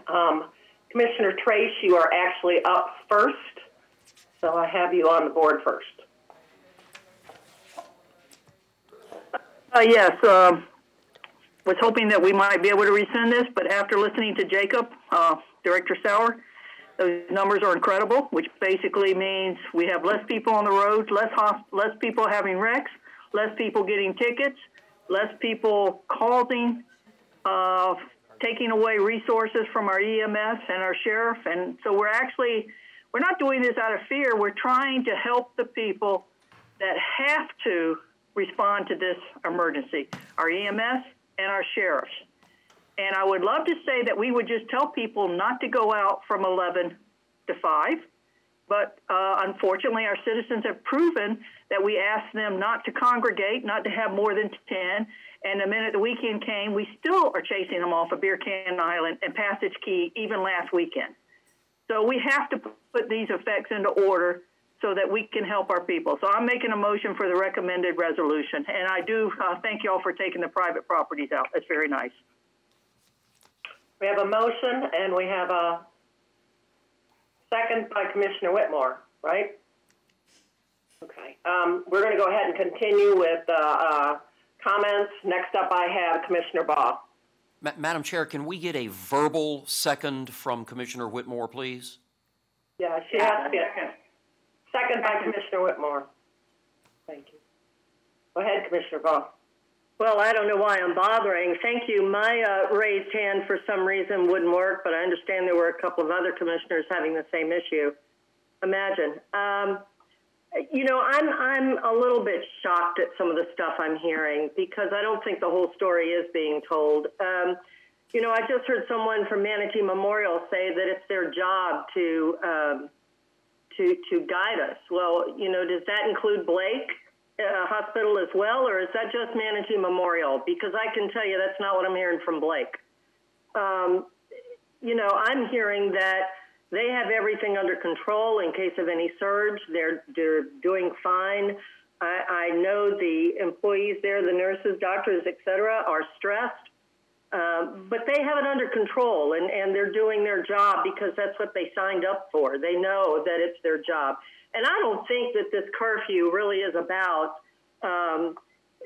you know, the hospitals or anything else. I think that we need to really appreciate the people that are on the front of all this. But, you know, it's not, we're not there. We knew this week and next week are going to be tough. We already knew that. We knew it. You knew deaths were going to go up. You knew the positive cases were going to go up. And if something does happen or we have a major problem, you know, with the nursing homes or something like that, then Blake says, yes, it could be an issue. So I understand, and I'm thankful that they feel like that they have things basically under control for right now. But I don't think that really has anything to do with the curfew. I don't think any of the people that are out from 11 to 5 really, you know, are the ones that we're really concerned about as far as the coronavirus. I mean, I'll be honest with you. My daughter is in quarantine. She's a nurse in Virginia. She called me this morning. She's in quarantine. That means my 3 grandchildren are also now in quarantine. But, you know, she said to me, she said, Mom, she said, we took every precaution possible. I feel good. I think it's going to be okay. She said, but you know what? She said, it's worth it to try and help people. And, you know, God bless our nurses and our doctors for what they're going through. But, you know, I don't think that's what this curfew is all about. I think the sheriff summed it up in the first 5 minutes of this meeting. I don't even know why we're still having this discussion, other than I think some people are right. Maybe we are blowing this out of proportion as commissioners. You know, the sheriff said they're going to follow the governor's order. Nothing else needs to be said. We don't have to have a separate curfew to follow the governor's order. He has already said, you know, we are to stay at home. And I think that's the whole thing behind this. I think the sheriff has this under control. And I understand this policy group is very concerned, and I understand, Jake, where you're coming from, and I really do. And I know our EMS and our deputies are concerned, just as our nurses and doctors. And unfortunately, you know, they are on the front line of this. And that's what they do for a living, and we need to take care of them, absolutely. But you know what? I know that there's some deputies now that aren't in court because court's not being convened. So I do know that we need to, and not we, that's really up to Jake with EMS and, you know, with the sheriff. So I don't see how the two really go together. I think that it's already been said. The governor's order says we are to stay home. And then the governor gave instruction as to what that meant to the people that could be out. And I think we need to follow the governor's order. I think the rest of this is just, you know, I think it is being blown out of proportion because it's already there. It's already there. The sheriff's already said he's not going to arrest people. That's not what the deputies want to do. I think our people, the citizens in Manatee, are stressed enough. And I know I am just from sitting here listening to all of you. You know, it's not something that we need to put more on our citizens than what they've already been given. They've already changed their entire lives. Half of them aren't even working anymore. And now you're telling them they have to absolutely stay home between 11 and 5. And if they don't, well, gee, nothing's really going to happen, is it? Because the sheriff's not going to arrest them unless they're breaking the law in some way. Certainly not because they're out from 11 to 5. Give our citizens a break. We have taken everything basically away from them. You keep it up, and they're going to rebel. And when they do, we'll all be at the jail for safekeeping. That's what's going to happen. We need to be helping our citizens, not making it harder for them. I'll bet you if we took this curfew off and we gave them an opportunity, they would probably pretty much abide by what the sheriff has said about the governor's order. Sheriff was right. Half of them didn't know about the governor's order. It had only been in place a day before you guys came up with this curfew. A day, not even hardly 24 hours. Give them a break. Have a little bit more faith in your citizens than that. And, you know, I'm not going to speak after this. I'll just vote. But, you know, you want to talk about the boat ramps. I understand we're supposed to get a presentation about the boat ramps and how we did the right thing. The governor said the boat ramps are to be closed. Well, that's not exactly true. Talk to Tallahassee. They'll tell you differently. We already made mistakes, people, with the resolution that was done, or it wouldn't have been changed today. Enough already. Let the citizens be able to breathe. Let them be able to help us, and then we can help them. I think we are blowing this out of proportion. Not the coronavirus, but in what we're trying to do to the citizens that are trying to survive all this. That's what I think we're blowing out of proportion. I think our hospitals have things under control. They know that it's a possibility if a nursing home or something like that had major issues, it would put a stress, but they're all working together in case that does happen.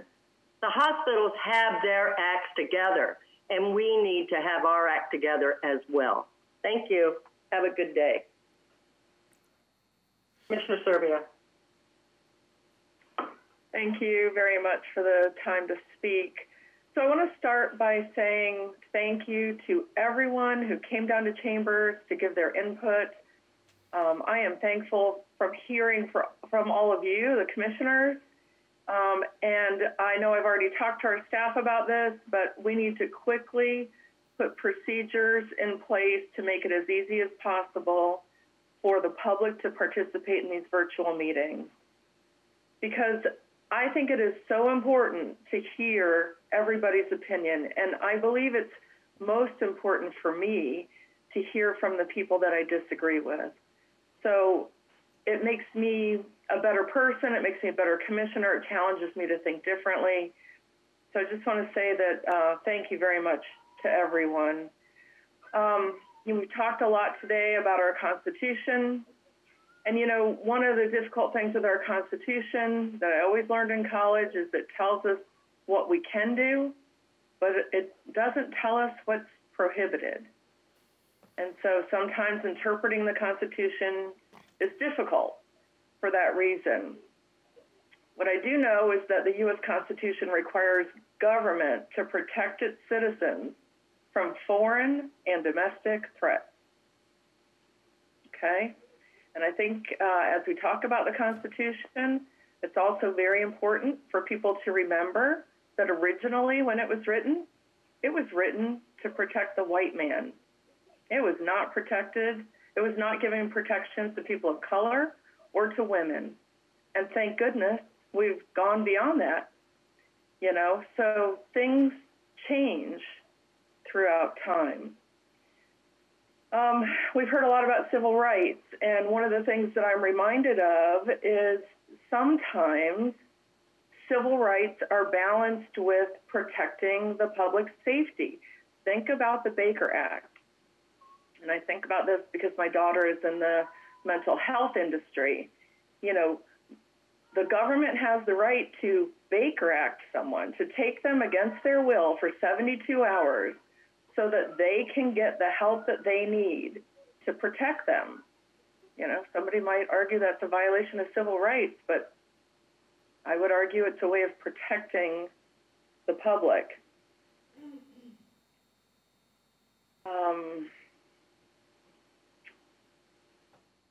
One of the things that I also want to say is that I look to the public health experts to recommend whether certain restrictions are needed to slow the virus. I'm not going to make that decision from a political position because that's inappropriate. We've got to rely on our experts. And when implementing this curfew again for another 7 days, we have to ask ourselves, is the curfew reasonable? We need to consider the hours and the duration. Is it reasonable to ask people to stay at home between the hours of 11 p.m. and 5 a.m.? They still have the ability to shop for groceries, to take care of their families, to go to the doctor and do the essential things, work, whatever they need to do. To me, it sounds like it's reasonable, and the duration is just 7 days. Things change so quickly. Maybe next week it won't be reasonable. You know, given the physical and the economic devastation that COVID-19 has caused, we need to ask ourselves, does this justify removing the right to assemble on public lands at night between the hours of 11 p.m. and 5 a.m. to further protect the public health? When I ask myself that, I answer it does. I don't think anybody should underestimate the danger of this pandemic. Now, I agree we don't also want to underestimate the threat to our civil liberties, but this pandemic is killing people. You know, I heard one of the speakers talk about fear, that this, you know, people are afraid now to go out of their house in the middle of the night, that they're going to be arrested. That is not going to happen. Our sheriff is training his deputies to reasonably ask people to please comply if they are assembling in groups and go home. You want to talk about fear? Talk about the people who are afraid because they're really sick right now. Talk to our hospital workers. There's fear. I just talked to a guy on the break. He told me he can't breathe. His chest is so tight. What can he do? That's fear. And I'm really pleased about our governor's order. You know, Governor DeSantis has done a great job, and one of the things that I love about him is that he doesn't like to interfere in local government. he issued what is called a baseline order. And he said, I know that every local government is different and every community is different. So if you need to add to that, do it. So we can't just rely on the governor's order. It's not appropriate. It's the same in Miami-Dade as it is in the Panhandle, as it is in Manatee. The local government has to weigh in on that and do what's right. And then finally, I'm going to say that, Reggie and I have districts with the most COVID-19 cases, with the most at-risk population. And so I'm responsible to helping to protect those people. And that's why I am going to support an extension of this curfew for 7 more days. Thank you. Thank you. Have Commissioner Whitmore, then Commissioner Johnson. First of all, Misty, if your person really has chest tightness, I sound like Dr. Sanjay Gupta on television, but if they really do, they need to go, and no faces, please.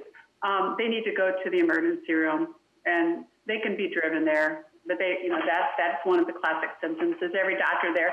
And from the only one that actually is an RN that's on the board, of course I made this second of this motion. I'm actually working today. I don't do patient care because I'm high risk, but I am here taking care of the nurses and helping them. So anyway, leadership is public safety. You all know that. I've been in office a long time and I'm proud of it. But leadership is public safety. That is our role. My friend Ruth Lyerly is there. I've known her for many, many years. And regarding the boat ramps, and Bill Clegg will probably go over that in a little bit. We did let the citizens go out. And for me, that somebody, living on the island, used to be mayor, I still get tons of calls. People did not follow the distancing. We called the sheriff, and sheriff can attest to that, hopefully, when we allowed the boaters to go out, and they were congregating on Passage Key. Even after we closed our boat ramps, they went on the others, and there's 30 boats. You're not even supposed to be on Passage Key. It's a bird sanctuary. So they weren't complying, and the sheriff was having a lot of problems with this, and that's why you see what you see. There's 6 firemen and 11 EMS that have been exposed or quarantined. What do you think that's doing to our staffing, everyone? We have 18 or 19 EMS trucks for the entire 630 square miles of Manatee County. 2 docs I know personally are quarantined right now. Their patients were positive. They can't even go to work, and they're doing telemedicine. So I think you all need to know that. And there's a few things. Dr. Godofsky, I've known him for years. He's one of our leading infectious disease doctors in Manatee County, and the commissioners received his letter. He supports this. He's infectious disease. He knows what's going on in all 3 hospitals. Dr. Farber, who's a hospitalist in Lakewood Ranch, he's written us 2 letters in 2 days. He knows what's going on. He's working there today.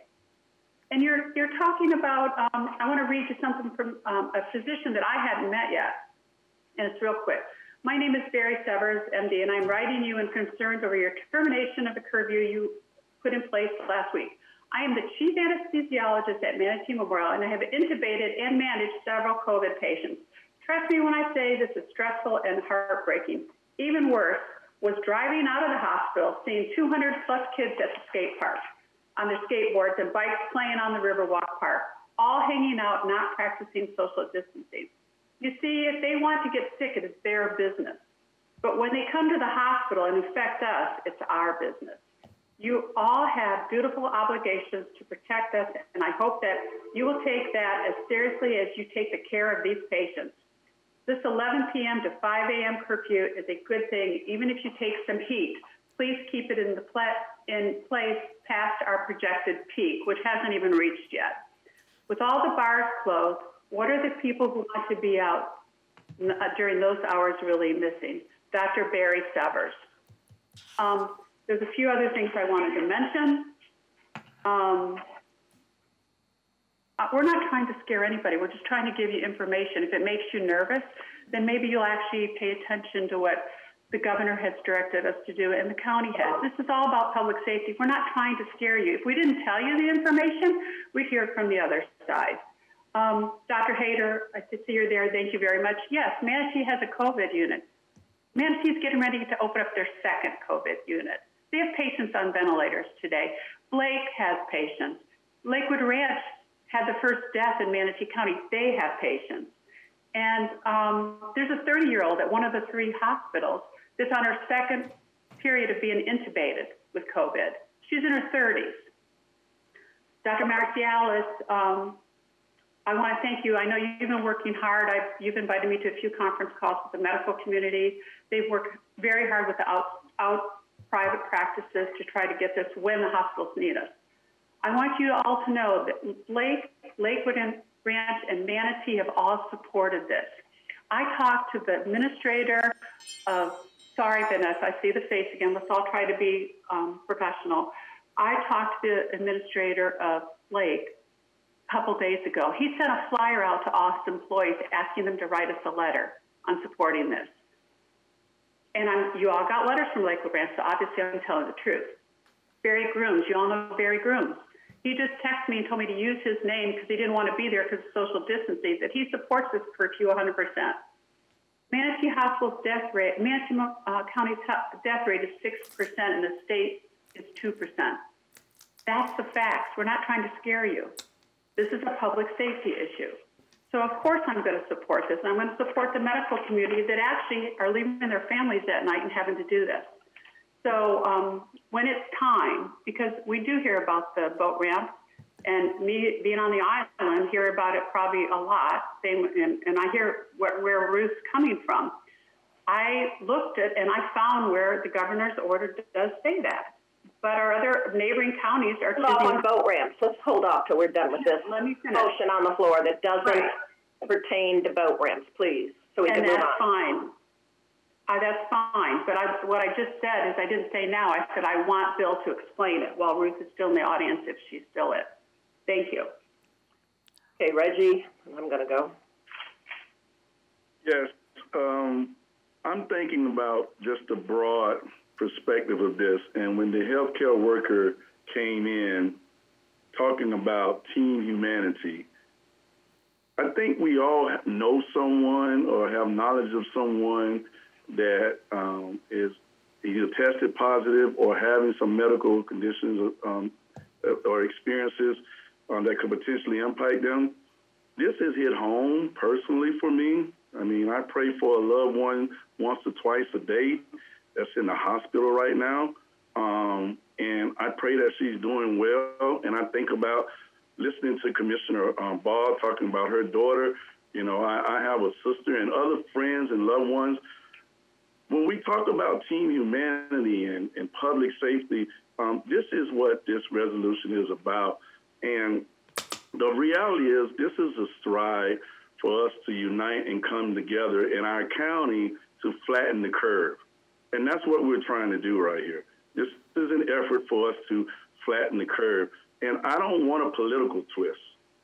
And I don't think we should have a political twist on this. This is an opportunity for us to unite and show support, care, and concern for those who are on the front line every day, making sure our loved ones are protected. Fear, confession. Yes, I'm scared. For the ones that are on the front line, for the ones that are going through the medical experiences right now, and for the ones that could possibly be positive and don't even know. We have a lot of questions that are unanswered right here. And this is an opportunity for us to do something to flatten the curve. And that's the stride, and that's why I support this resolution to continue. Thank you, Madam Chair. Thank you. Sorry, I skipped you, Commissioner Johnson, because your button isn't pushed, but I know you want to speak. Go ahead. I'm going to get to talk? I'm stunned. You are. You know, since, again, my little flag thing wasn't working. But, you know, I won't say much, because I normally don't, but it's, you know, I've heard nothing today that's indicated to me that I should change my opinion from what it was a week ago. I think the issues are still the same. I think the resolution is primarily a huge scare tactic, and I think we've done a pretty good job of scaring the community. The one story I'll share with you, and I don't know if you all saw it, but one of my constituents had emailed me. She's an ER nurse. She works a 3 to 11 shift. And she comes home and she's with her husband who's retired Air Force, and she's really stressed out because it's been a tough day. And so they like to go out and jog at night. And they're like, oh my God, you know, it's 11:30. You know, we can't go out. Are we going to get arrested? And they like, you know, some people are more nocturnal than others. You know, maybe we should sit there and put a curfew in from 10 in the morning till 4 in the afternoon. You know, I mean, I'm not saying I have the answer, but I think this curfew, you know, is nothing more than scaring a lot of people, and everybody's already scared. You know, I mean, it's, you know, my daughter and my grandson now are in quarantine because she had contact with somebody who tried to give their animal back to them out in honor. Her husband's in the hospital in Port Charlotte, you know, this and that. And so now I've got my 6-month-old, my daughter, you know, worrying about whether they're going to test positive, you know, and I haven't talked to anybody who isn't already scared. And I think the county or the state with this, you know, the governor's declaration, the president's, you know, the sheriff has all the tools he needs, you know, to do it. And this is nothing more than, again, to me, is another way of scaring people, and we don't need to do that. We've already effectively done that. I think, you know, go watch Good Morning America, you know, in the morning, you know, and for 2 hours, what are you going to see? You know, I don't even watch it anymore because by 9 o'clock, I'm thoroughly depressed. You know, I mean, it's just, you know, they're scaring, and the message has gotten out there is socially distance, wash your hands, you know, and stay away, you know, type of thing. And, you know, God bless us. I hope, you know, this thing will pass. I don't, you know, whether the line's going to flatten or not, you know, we won't know till we have 20/20 hindsight down the road. But so again, I'm just, you know, I'm not in favor of continuing a resolution that's just going to keep scaring, you know, the people in Manatee County. So that's, you know, and that's, you know, my bottom line on the whole thing. Thank you. Okay, I'm gonna talk a little bit, and this issue of scaring people. Yeah, I said that, and it was based on the time we were in. I have to admit, since I sit on the policy group, and the policy group meets on Wednesday afternoons, and last Wednesday, I guess it was just the Wednesday before this, we were considering a stay-in-place order, safer-in-place, whatever you want to call it, because the governor had not yet issued such an order, and that was on the agenda. And the reason was because people were not staying home. People were not abiding by the governor's recommendation at that time. There was no order when we were looking at this. There was no mandated stay in place. That happened virtually at the same time the policy group was meeting. So then once we heard about it and we talked about it and we saw that it didn't apply to private property, there was a concern raised by law enforcement whether or not it could be enforced, such as the event that happened in the city. There was a concern whether or not you could disband people on private property. That was my understanding. That's why it happened. That's why we talked about doing it.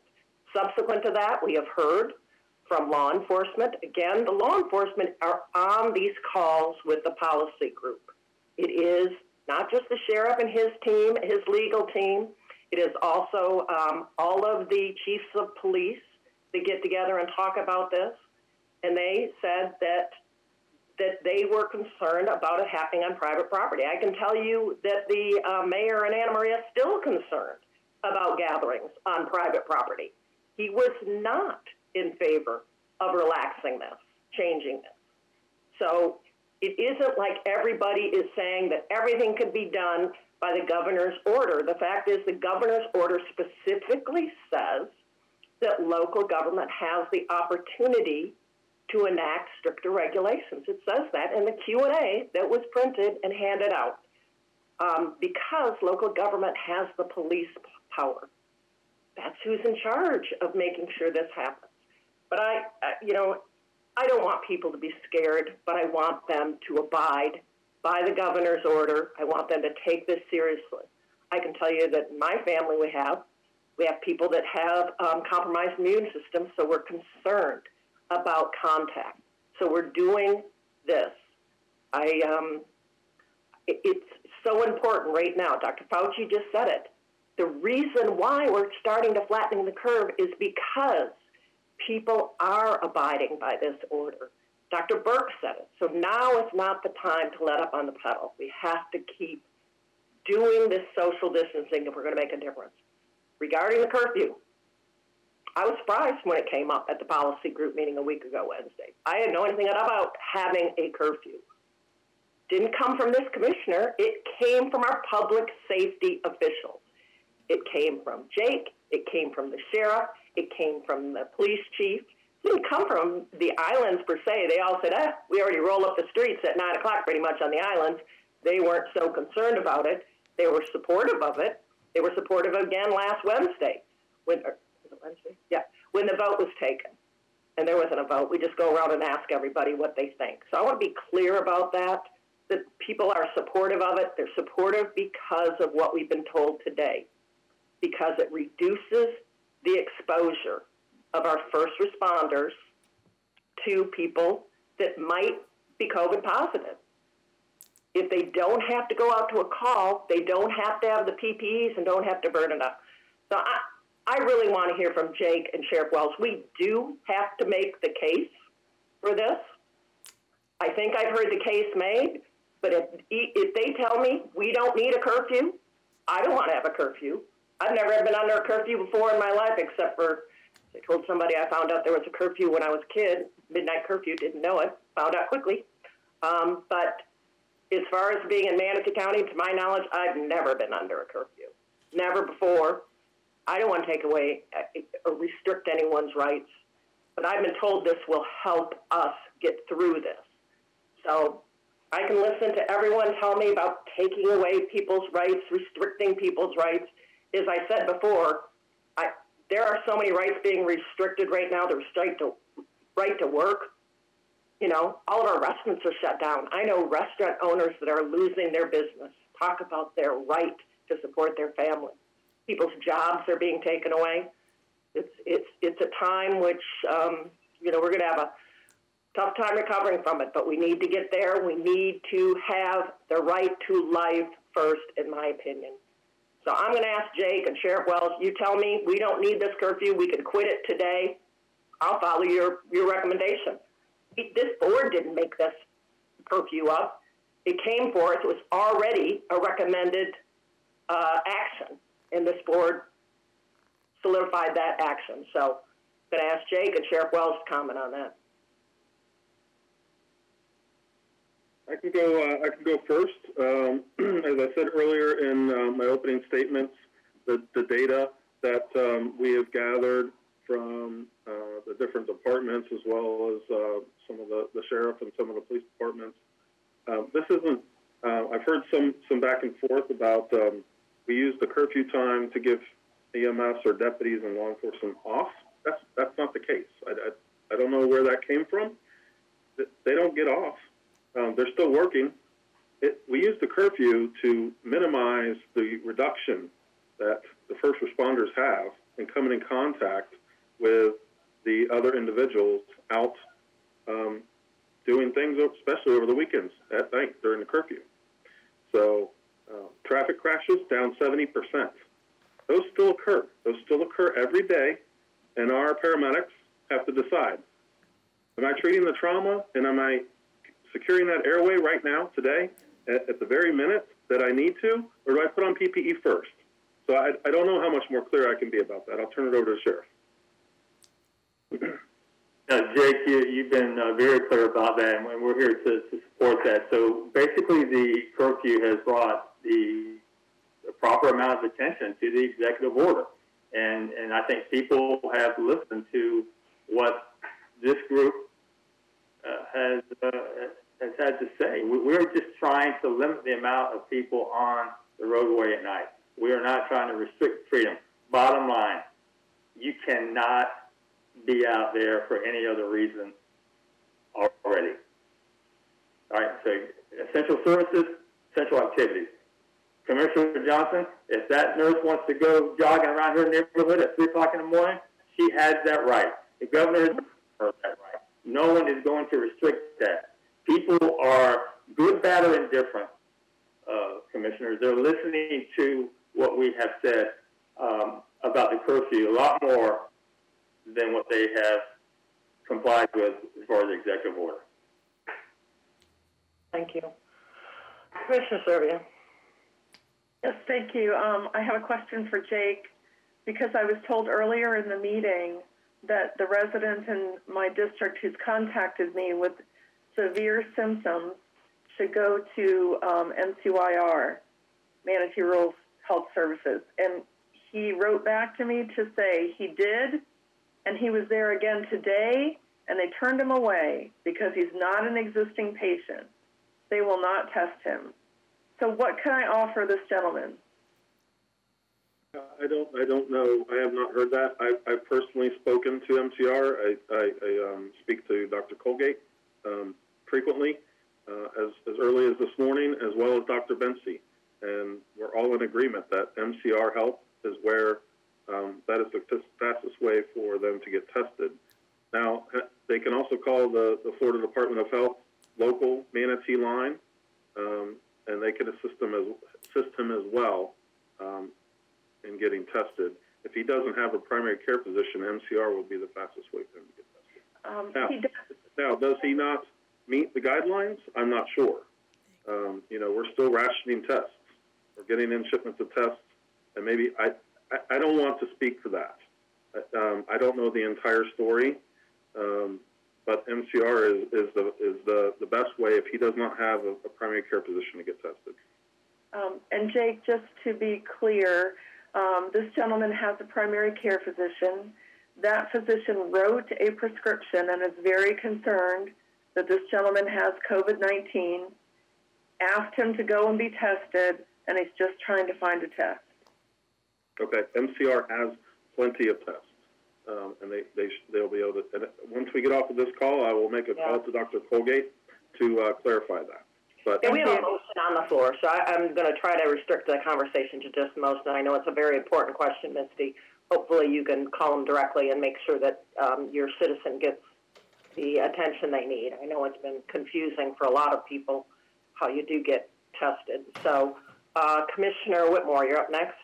Yeah, just two things. There was a mandatory curfew. Mickey couldn't recall it, and I remember actually at Manatee High School in '69 we had a curfew, but we couldn't get the records then. But I did remember Irma, and Mickey did confirm that we did have a curfew. So I wanted to confirm that. And on that one patient there, I just texted Dr. Colgate and Patrick, and just if you're not that patient in Anna Maria didn't have a doctor except VA in St. Pete. That's why he got in. So that may be why. But Jake will take care of that. And there's just one other thing after this motion to ask that when we talk, I'd like to know why caregivers can't know which independent living skilled nursing have COVID patients, because it affects how we care. And I'll check with that one later. Okay. All right. Commissioner Trace? I was going to call the question, but I see no one else on the board. All right. We have a motion to approve the resolution that's before you. Y'all know what's in the resolution, I believe, so I'm going to call for. I wouldn't do this by we're doing it by a voice vote. So I'm going to ask Commissioner Whitmore. How do you vote? Aye. Aye. Commissioner Serbia, how do you vote? Aye. Commissioner Trace, how do you vote? Aye. Commissioner Bellamy, how do you vote? Aye. Commissioner Johnson, how do you vote? No. Commissioner Baugh, how do you vote? No. Commissioner Benak votes aye. Motion passes. All right, you guys want to talk about the boats quickly before we go to our second action, which is a letter to the governor to support extension. You want to talk about boats now, since I don't know if we still have people in the audience that were concerned about the boats and the boat issue. Is that true, Sherry? There are only two remaining people in the audience. Neither spoke about boats or the other issues. Thank you. All right, well, then I'm going to go ahead very quickly and go to the second item that's on our agenda before we talk about the boating situation. This is execution of a letter to Governor DeSantis supporting the extension of Executive Order 20-87 regarding vacation rental closures. And I can tell you The policy group was in unanimous support of this and asked us to, in fact, enact such an order restricting it. And I said, I didn't think that was something that that this board had talked about before and it would likely take on at this time. But I did suggest perhaps we could do a letter to the governor encouraging him. As you know, the governor had signed such a order restricting the vacation rentals, but that expired today, I believe. Sherry, is that correct? Correct. So that's what this letter is about. Sherry, is there anything else I missed? No, ma'am. Okay. So anyone have any comments? Commissioner Johnson, I saw you waving your hand. I just, I'd like to make a motion that we authorize the chair, it says chairman, but let's say chairwoman here, shoot the letter to Governor Ron DeSantis supporting the extension of Executive Order 20-87 regarding vacation rentals. All right, do I have a second to that, please? Misty is waving a second, I think I saw first, but we need you on voice to say that, according to the county attorney. Second. All right, we have a motion and a second. Commissioner Whitmore, did you have a comment?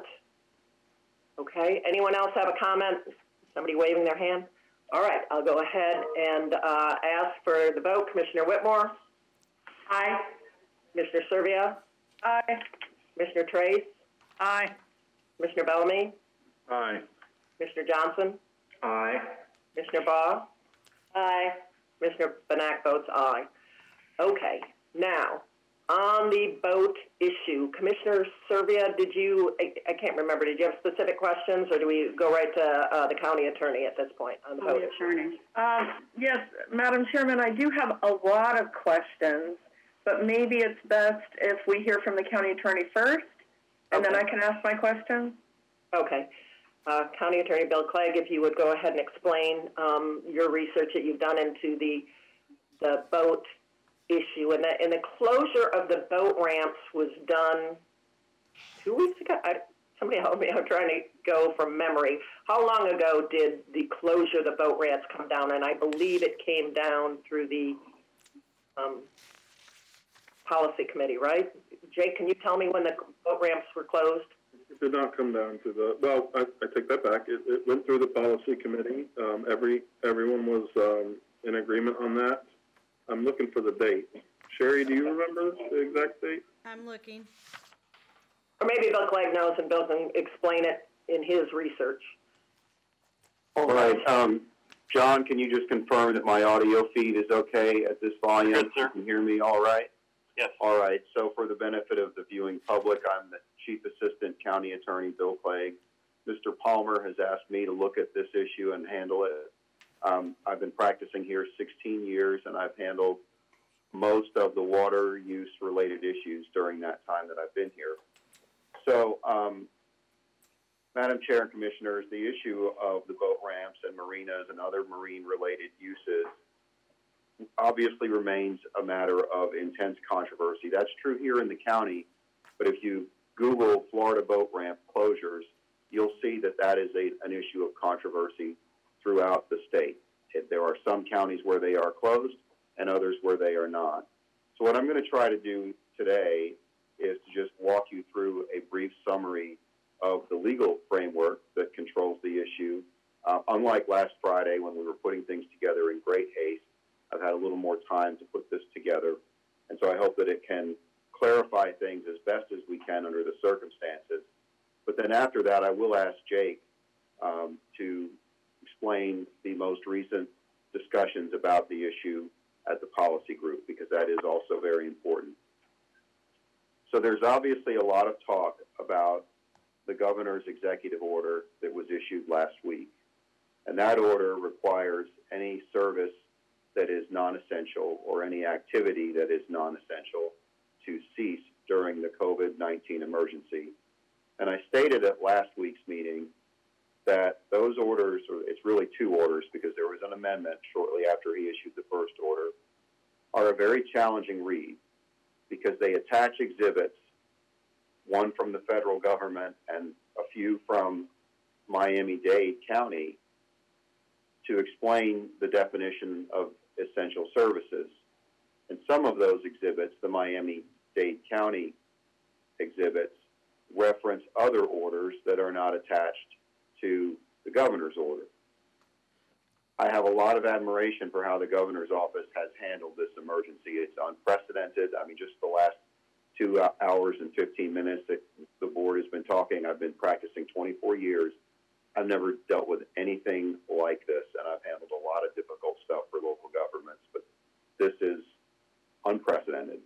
But nevertheless, I have to say that because the exhibits to the orders were somewhat complicated, it has created a lot of confusion among the public about what is essential or not essential, and that's particularly true in the case of marine services like boat ramps. But one very helpful feature of the governor's order is that it also directs state agencies to compile a list of essential services and activities and publish that on the state's website. That was not available in time for the meeting last Friday, but it went up over the weekend or maybe late Friday. I'm not exactly sure. And so now that is available online. It is on the website for the State Division of Emergency Management. The web address is floridadisaster.org. And when you go onto that page, the link to the list is right at the top of the page. So the public can now go onto that website and see the list of services and activities that are essential under the governor's order, which is easier than trying to figure it out by going through all of those exhibits. So what I'm going to do, and I'm dependent on my device because we do not have our document camera today, is I'm going to try to show you the list itself and the language that deals with boat ramps and marinas. And I've learned that if I use the camera facing this way, it will be backwards, which I think will be very annoying to a lot of people. So what I'm going to have to do is reverse the camera on my device. So you're going to see in a moment the other side of my office. But that's an easier way for me to show you the documents so that you can see for yourselves and the public can see for themselves what is online. And the important point here is that the county attorney's office is in the role of reporting this to the board. We are the messengers here. We didn't generate this stuff. We recognize it has upset quite a few people, but it is our job to explain it. So what I'm going to show you first, and I'm sorry, but I have to kind of reach around my iPad. This is just a printout of the first page of the floridadisaster.org website. And you can see here the link to essential services and activities. So when you go on there, that's what you find. And then when you click that link, it will take you to the list itself. And this is just the first page of it. And your computer will tell you when this comes up that the list is 19 pages long. It's very extensive. And again, it lists everything that can remain open or take place as essential under this emergency. The pages on the list are not numbered, so it is a little difficult for me to guide you to the exact language. My experience has been the easiest way to find it is to do a term search of the list for the term marina, and that will jump you about 10 pages down to the language that controls. And I've highlighted it here, and I'm going to bring it up closer. This is the best I can do for a document camera. And John, I hope everyone can see this. Are you able to sort of blow me up as the speaker view so it's a little easier for people to follow what's going on? I am going to read it, but I just want people to be able to see it for themselves as well. So what it says is marinas, boat launches, docking, fueling, marine supply, and other marine services only as set forth in Miami-Dade County Emergency Order 0620 as amended prior to April 3rd, 2020. And this is where we're getting a lot of confusion about what's going on with boat ramps and marinas, because the list still refers you to a local Miami order. It's pretty clear. It says boat launches, which covers boat ramps, are listed as an essential service, but it says only as set forth in that Miami-Dade local order as amended prior to April 3rd. And in my view, and I think a lot of my fellow attorneys would agree, it would probably be better to just spell it out on the list itself rather than forcing people to go find these orders. It's difficult to access them. You have to do Google searches. They're not available online. But to understand what the governor's order does, you then have to go to the last amendment to that order. So I'm not going to walk you through the original order and every amendment because, quite honestly, it's just going to belabor a lot of detail that doesn't get you to the end point. If you look at the highlighted language on the bottom of the page here, that's the first page of Amendment 3 to Order 0620. That is the language that is referenced in the governor's order that deals with marinas and boat ramps. Last week, I read to you language from Amendment 2.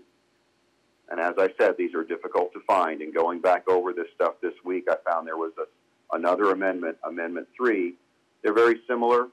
There's very little that's changed in terms of the end result. But I apologize if there's any confusion. As I've said, this is challenging stuff to navigate. But what it says at the bottom of the page here is, all marinas, boat launches, docking, fueling, marine supply, and other marina services in the incorporated and unincorporated areas of Miami-Dade County shall close effective immediately. So that's basically the same language that I read to you at the meeting last Friday, and the easiest way to refer to it is as the closure language. But it's also correct that on the next page of that Miami-Dade order, which is referenced in the governor's order, there are some important exceptions. And what I said to you last week was there is an exception for licensed saltwater commercial fishing. That exception is still there. They added some additional exceptions, and those deal with law enforcement and rescue. I think it's safe to switch back now. Ferries, liveaboards, international navigation, and emergency maintenance. The difficulty is there is no exception in that order for recreational boating or recreational fishing. So that means that those services, marinas and boat ramps, are considered non-essential under the governor's order for purposes of supporting those uses. Now, it is absolutely correct that the governor's order also talks about recreation as being an essential activity, and it mentions fishing as one of the examples. And so I think this has created, in the minds of a lot of people, some conflict between what it says about marinas and boat ramps and what it says about what people can go out and do on the water.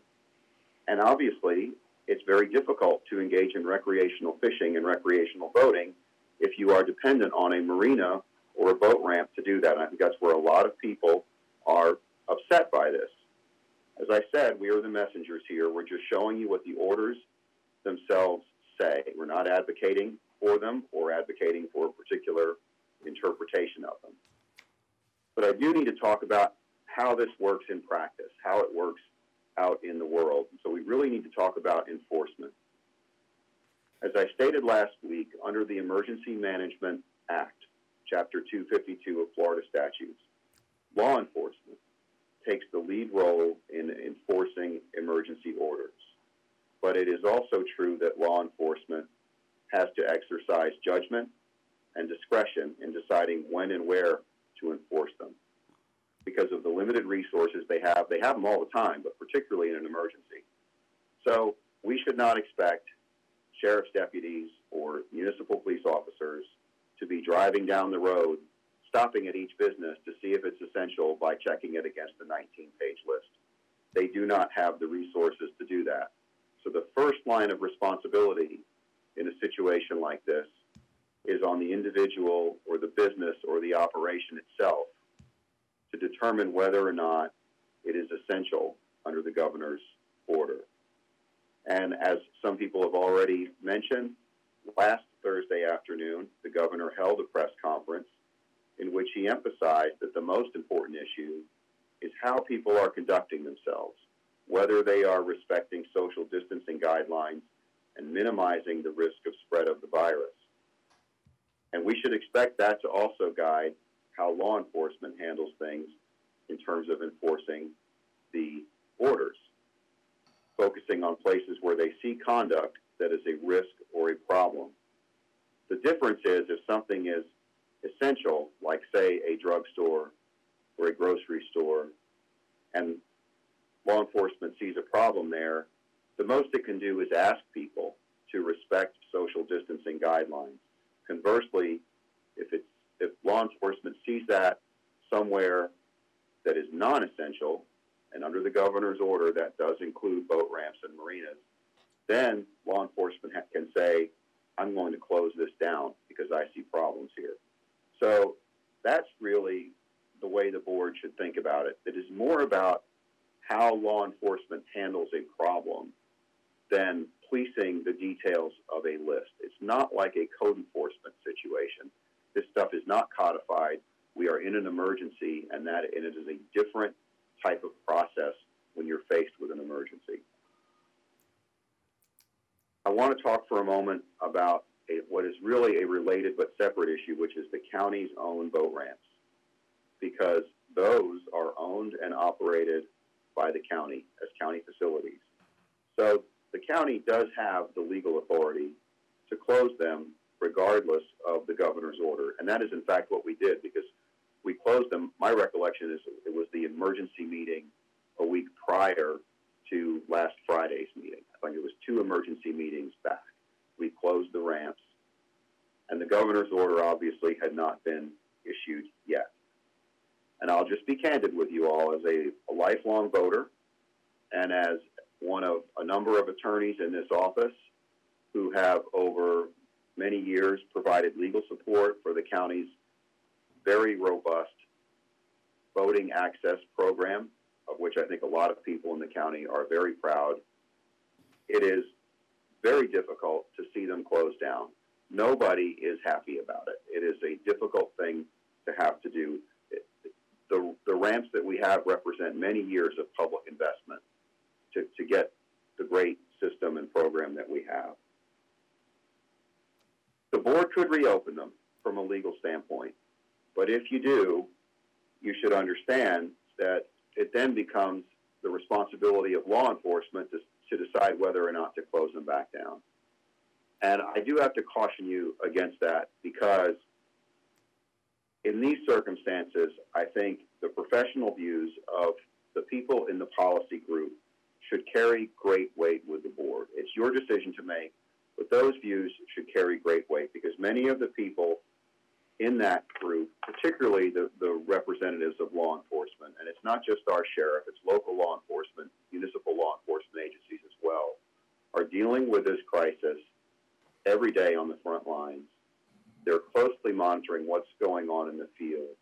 And so with that, I would ask Jake to just give us an update on the discussions that have happened at the policy group about this situation and where they stand on it. And then I'll be happy to answer any questions commissioners have after Jake has had a chance to explain that. And I understand we've lost visual with Jake. Yeah, my Wi-Fi is out. I'm on LTE, so I'm a little scared to get back in because it's going to be choppy. Can you guys hear me? Yes. Yes. Okay. So it seems like a year ago. But on March 26th is when we made the decision to close the boat ramps. And that was a week after that weekend when all the CDC guidelines came down from the governor's office. We had a lot of commissioners as well as city councilmen all talking about everyone congregating on the island. So at the next policy meeting, that was a hot topic, and we discussed closure of boat ramps after the closure of the beaches the week before. So all of them were in favor because of the congregating that occurred on the islands, the barriers, Beer Can, Greer Island, as well as Jewfish. They did not want to see that, and that was the advice and concerns of the policy group, and everyone was in favor of closing the boat ramps because of that. Jake, this is Mickey. I think your records should reflect that the boat ramp closure occurred on March 24 and not March 26, if you'll double check that. I can help clarify that. It was the 24th decision. The effective date of the closure was 6 a.m. on Thursday, March 26th. There you go. Yes, that's correct. Thank you. So, Madam Chair, I would just ask, Jake, can you just update them on where the policy group is on the issue today as of the last discussion?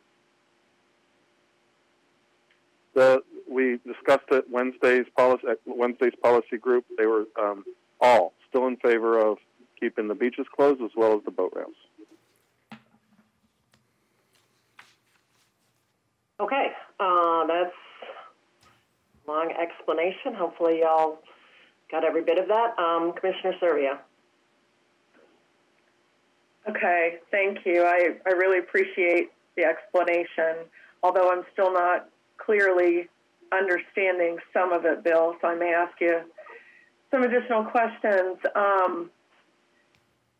Since it is such a convoluted way to come to your conclusion, which I greatly respect, Bill, why do you think the governor's office hasn't clarified that for the state by saying what he means so that we don't have to go through this long path to make a judgment?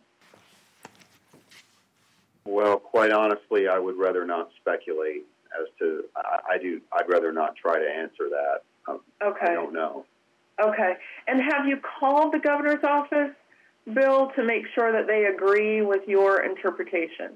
No, I've not, but I have consulted with attorneys outside of the county, law enforcement attorneys, and they do. Okay.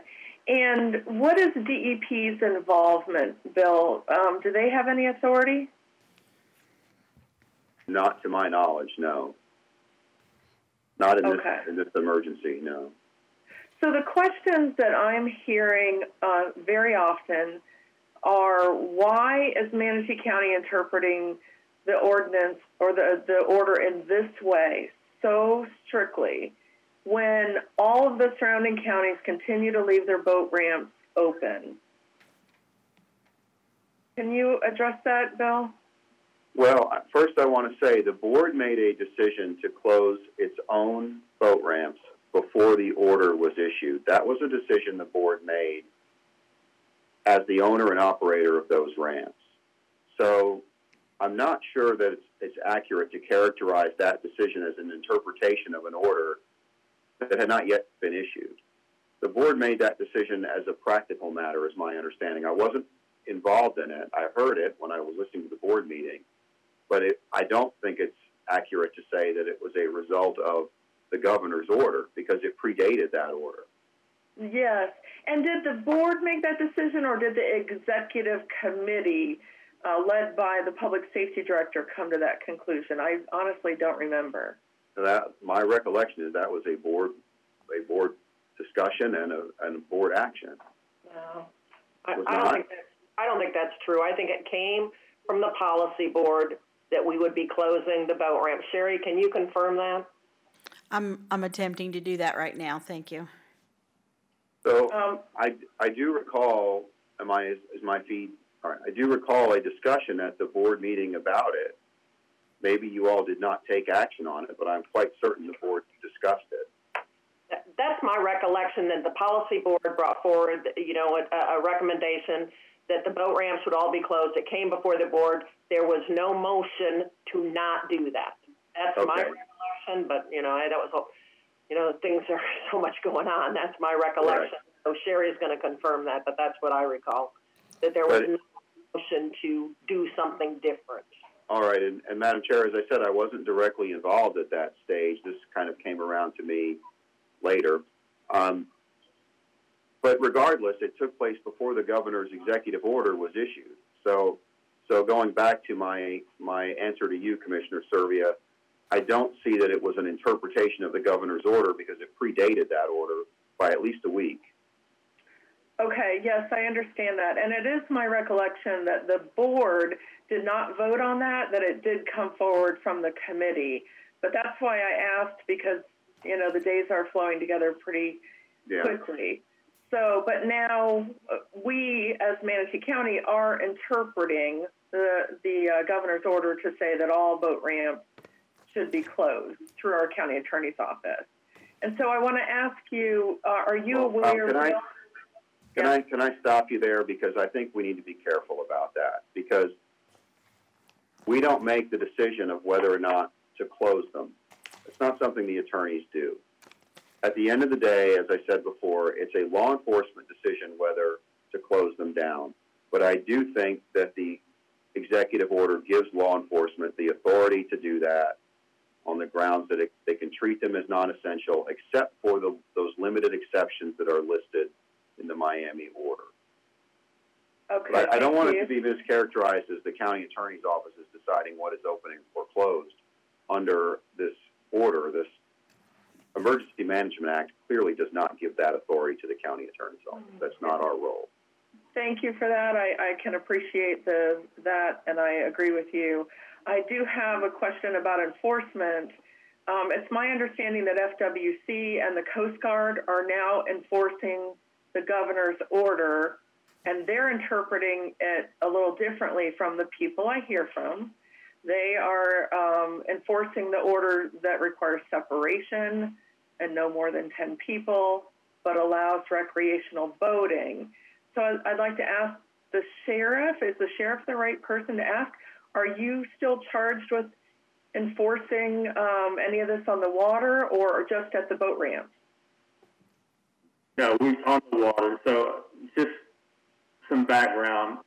When the policy group first spoke about this, the issues that we were having were at Jewfish, Bearcan Island, and also Passes Key, right? So all of those barriers were overcrowded, as they always are during normal times, and we were not able to control that. And I think it's important for me to let you know that that has not changed. That we still have that same problem now that we did, 3 weeks ago. But we're out there. I have both of my boats on the water every weekend, trying to keep people safe and keep them at proper social distancing guidelines and no more than 10 per boat. So we're on the water trying to enforce the CDC guidelines, not the boat ramp. Okay, so I have some additional questions. Is it possible that we could install signs, or FWC or the Coast Guard could install signs on these islands and sandbars to say you're not allowed during this emergency to be here? Would that help? I know that, correct me if I'm wrong, Chair, that the county has done some of that, I believe, at Bearcan. Or they, am I right, Sheriff? Yes, Sheriff. We have made some signs, and we have placed signs out. Those signs, I believe, been in place for 3 weeks. And let me clarify that the Public Safety Director, as in charge under the local state of emergency, made the recommendation to close the beaches and the boat ramps. That was just prior to the March 24th meeting, and then put in place then again at 6 a.m. on March 26th as part of his charge. Okay, Bill? I do have to just raise the concern that FWC runs the Florida Marine Patrol. The U.S. Coast Guard obviously patrols navigable waters. I'm not sure either one of them would agree that they have jurisdiction past the wet sandy beach to do anything up a boat ramp or up on a key. I think they would probably take the position that they regulate boating activity on the water, and that's why I don't think it's realistic to expect to see FWC enforcing rules in an order that deal with business services that are happening on land, because they view themselves as policing the water and the boating activity that's on the water. And the other executive order to which you alluded, Commissioner Surya, was put in place at their request so that they could have some ability. But I think they're going to stop at the wet sandy beach, quite honestly. I think they have to under state law. I'm not certain of that, but I think their jurisdiction is pretty limited. Right, and Sherry, you can clarify that at the boat ramps themselves, the county installed barriers, and I believe that we have somebody at Coquina South that's checking to make sure that it is only people with the license that was referenced, the saltwater license, as well as somebody is, I know somebody, I think, from the police department in the city of Palmetto is at the Palmetto boat ramp. I don't know to make sure that people can, with the proper credentials, can get into those boat ramps, but I don't think there's any other policing going on at boat ramps, but maybe you could clarify. Correct. The public boat ramps, this issue pertains to the public boat ramps. We made the ability for our code enforcement officers as well as Joe Westerman, who's in charge of our beach patrol. They are manning the Coquina South beach, ramp, and persons come to the ramp, they present their credentials. If they're able to access the water, they're granted access. There are some people that have come that are maintenance crews that are fixing boats, and they may also be granted access and be removed.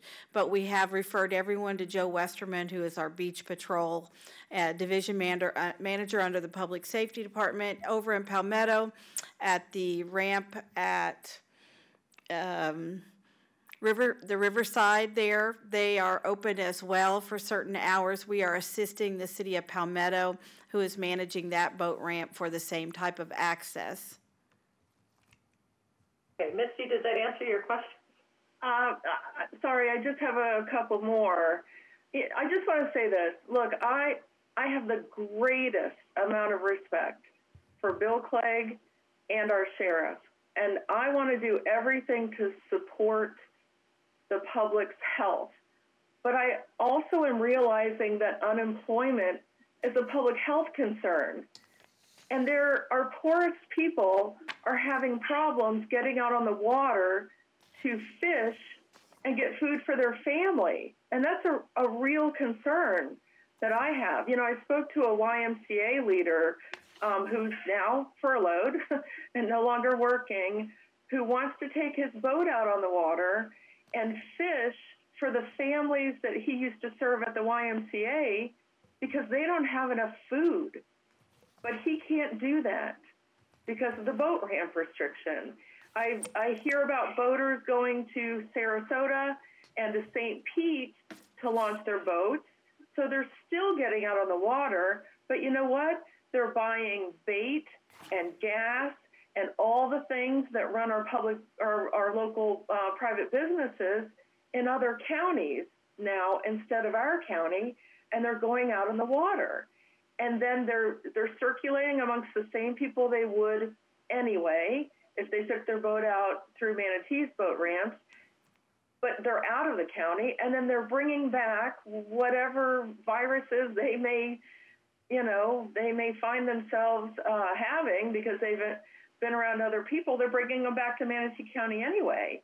So I'm just trying to understand, are we protecting the public's health by closing the boat ramps, or are we creating a bigger problem? All the tolls are waived. Remember that. People can cross over the Skyway Bridge without paying a toll, and they're doing that. They're flooding the St. Pete boat ramps. So I know Martin County just recently reopened their public boat ramps. Again, I'm trying to make the best decisions for our public, and tell me why. Give me a compelling reason why we need to keep them closed. Or can we go 7 days and give it a try to give people access to the water? Well, Bill, I know you wanted to talk, but I wanted to talk also as the board member sits on the policy board. The island folks are all unanimously in support of the closure of the boat ramps because they see the congregation of boaters off the beaches. They see the congregation of groups still at beer cans, still at Passage Keys, still, I've seen them in the passes myself. It's been a while. Maybe things are getting better. I would love to relax this. You know, people, you know, I know people that love to go out on their boats, and they can do it because they don't have to put it in the water. You know, it is unfair, but I feel because I have heard from all the policy groups that they want to continue to support that, I could not change that as being the representative, I think, on that policy board, at listening to those folks say that. But, Bill, I'll go ahead and defer to you now. Well, I want to make it clear, Commissioner Servia, I'm not advocating that you have to keep them closed. That isn't what I should be doing here as an attorney for the board. It's my job to tell you what the orders say. If I could have written them, they would be written differently, believe me. And I have my own concerns about marinas because that's where people pump out holding tanks. That's where they get their fuel. It supports navigation. Navigation is going to continue. But the governor did it that way. And in some parts of the state, they are enforcing it very strictly. In South Florida, it's my understanding that everything is closed. But of course, those counties are a hot spot for coronavirus. And then when you just look online, and it sounds like you've done some of that yourself, you see in some counties they're closing things, and others they are not. So clearly around the state, there's been a difference in terms of how they're approaching it and how strictly they're following the governor's order. Could Manatee County do that as well? Yes, you can. But as I said at the conclusion of my discussion, I do think you should take into consideration the concerns of the policy group, because they're dealing with the actual risks out in the field every day. That's all I'm saying. I'm not saying what the outcome ought to be. You have to make that decision. You're the client. Okay, good. I'm going to let some other commissioners talk. Commissioner Trace. I'm going to have to disagree with the policy group on this one. We did not vote on this the way I recommend it. They closed the beaches, and Sherry had kind of communicated with us what they were going to do, and by the time we met, it was already a done deal. I have talked to Sherry about this one every week since it has happened. I totally agree. If we could keep every boat off the water, that'd be one thing, but there's too many boats on the water. I also know a lot of people, when you could not get meat at Publix, which we all know, when they were saying, they would have gone out and caught enough fish to take care of their neighbors, their family, and everybody. I have not liked this one the whole time. I understand the people on Beer Can Island, they are just, maybe not just as many there, but every weekend since we have closed the boat ramp, they have had to chase them off of Beer Can Island, Passage Key, a couple of the other keys. So actually, I want to make a motion that we reopen the boat ramps. Misty, go ahead. You can speak, Misty. Second. Okay. Sherry, you want to make a comment, then I'm going to go to Commissioner Whitmore. I do have I just would like the board to know I have a list of the current boat ramp closures across the state provided from Joe Westerman, who's the president of the Beach Patrol Association, and it's only if the board would like to know where they are, that's all. Commissioner Whitmore is shaking her head that she would like to know, so if you could read that list. Yes, just bear with me. Virginia, Key Beach, North Point Park, City of Miami closed. Sarasota City, 2 boat ramps. However, that I do not have updated information on those today. Hollandale Beach, boat ramp closed. Boca Raton Ocean Rescue. The City of Boca Raton boat ramps are closed. City of Flagler Beach, boat ramps closed. City of Clearwater, they are open. They do have some restrictions in place for boaters. Hollywood Beach, boat ramps are closed.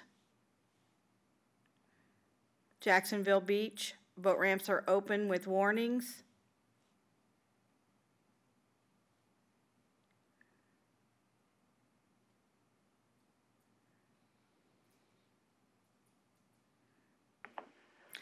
Martin County Ocean Rescue, the boat ramps were closed.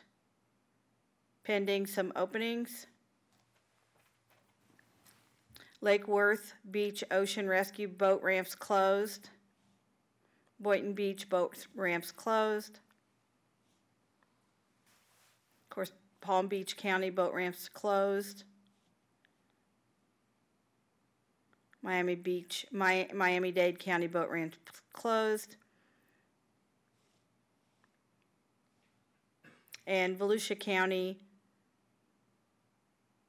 Upland Municipality boat ramps closed. Thank you. Thank you. John, you wanted to say something? I'll go to Carol. John? I didn't. Commissioner Baugh wanted to speak when the time was right. Okay. Commissioner Whitmore, and then I'll go to Commissioner Baugh. Week before. Sorry, go ahead, Commissioner Whitmore. Okay, the last week before Public Safety decided to close the boat ramps, Kingfish Boat Ramp was parked. I had complaints. I've lived there 51 years. I've never seen so much parking on both sides, state right away, etc. So if you vote for this, and if you want, I don't really care. I'm not going to. But if you do, every mayor on Anna Maria Island supports keeping it closed. The mayor of Holmes Beach just passed an order, and I copied all you commissioners. She closed every street parking in her entire city. So the beach may be open, but there's no access to get to it because we still have issues out there with people going around. So as of yesterday, it starts today, you can't park on any street in Holmes Beach. There's no street parking on public right-of-way. Trinity Beach back. Every city mayor that has the majority of the traffic to the boat ramps doesn't support this. I've gotten it just as much as you have, trust me, and I understand that. But we did leave it. We let the people try it, and that's why we were where we were, because they aren't complying. So if we change this, you're voting in disrespect of the mayors that actually voted to keep them closed. And I guess you said Wednesday they still discussed it at the policy meeting? We did. Mm-hmm. Yeah. Okay, and was there any mayors in the city, in the whole entire county that were at that meeting that supported opening any boat ramps, including Palmetto? No, Palmetto, everyone. I went down one by one because I know how, as I'm the only one on the policy committee, and believe me, I'm getting emails. Who are the policy committee? What exactly did they say? I have forwarded out all of the responses that Sherry's given to try to make it clear to people. You all get them. I figure the public can get them as well. Who said what was discussed? None of this is being done in a vacuum, guys. You are all getting reports. You all should know what's being said at these meetings. I have no problem stating exactly, and that's why I said, Carol, that if this comes back before a vote, I didn't know it was going to come back before us, that I have to vote representing that policy board. I believe that is my position because I've heard from all those mayors. Maybe if I wasn't an at-large commissioner, but I wish we could open all the boat ramps. Mm-hmm. I hope I have a feeling this may pass, and I hope if it does pass, that people will comply with the FWC regulations. And I hope we have enough people on the FWC, because I know the sheriff isn't going to be able to, he already stated that he doesn't have enough resources to make this happen, to make sure that these people are not congregating. But I've seen them congregate. I've seen them congregate on the beach. But maybe it's a different time. So maybe, I'm not done. I'm sorry. I'm not done. Yeah. Before, and if this does pass, I want to ask the professional opinion of the sheriff. And I want to make sure that immediately it goes out to all the cities on who voted for this, because they were adamant about this. And I think that's why I've asked for these meetings every week, because of these hard decisions that we have to make. But I have not heard a mayor of any city support opening the boat ramps right now. This is a public safety issue. That's the only reason why they're closed. So we passed to continue the curfew, but we're going to open the boat ramps and let everybody party over the weekend. So, or go out to Bird Key and have a good time. So I know the sheriff just stepped away, but I want the sheriff to make a comment about this, because the city leaders are going to have to put up this because this isn't, a lot of the boat ramps are located in the city. Okay, I'm going to go to Commissioner Ball, then to Sheriff Wells to make a comment, and also Jake, I think he's pushing his button. It's hard to tell. So, Commissioner Ball, go ahead. That's all right. I'd rather hear from the sheriff first. Okay. Sheriff, you'd like to make a comment, please? On opening the boat ramps, which is the motion. And then we'll go to Ball and then Johnson. So obviously, you know, we work at the mercy of this board, so we're going to enforce whatever you enact. So we would, it's a public place, so we would have to make sure that when they are there, that they are abiding by the CDC guidelines. Okay. If we got a complaint, and you know, this all began because a lot of commissioners were complaining to law enforcement about the complaints they were getting from citizens. So we're gonna do what's necessary, whatever we can, to make sure that if you open them back up, that they are following CDC guidelines to the best of our ability. Okay. Commissioner Baugh, did you want to speak now? Yes, ma'am, please. Okay. I think I'm good, yeah. You know, I wanted to hear what the sheriff says because, you know, I've had some conversation with him, and he's got a tough job, he and his deputies do, just like EMS and others, and the firefighters. But I do think in this case, you know, I would vote to reopen the boat ramps. And the thing of it is that then it's up to the people to show that they're responsible enough to do what they need to do. I don't buy that the residents in Manatee, all of them, wouldn't do that. I think a lot of them would. I think the majority would, because they know if they don't, we'll shut them back down. The board did not vote initially to do this. Jake said they were closing them, I think, at 3 o'clock that afternoon, as I recall. So something like that. But the bottom line is I'd like to give, you know, the citizens an opportunity. I want to ask the board, do you think, I think in Pinellas has their boat ramps open, but it's only for residents of Pinellas. Should we try something along that line? Might that help? That's a question to the board. Or to the sheriff. The sheriff, I think he's going to talk about how hard that might be to enforce. Yes, Commissioner. I think that would be a valid point. If it could be enforced, it cannot. One of the issues that we have had is that other counties' boat ramps are open, and therefore people are still making it. They're still coming.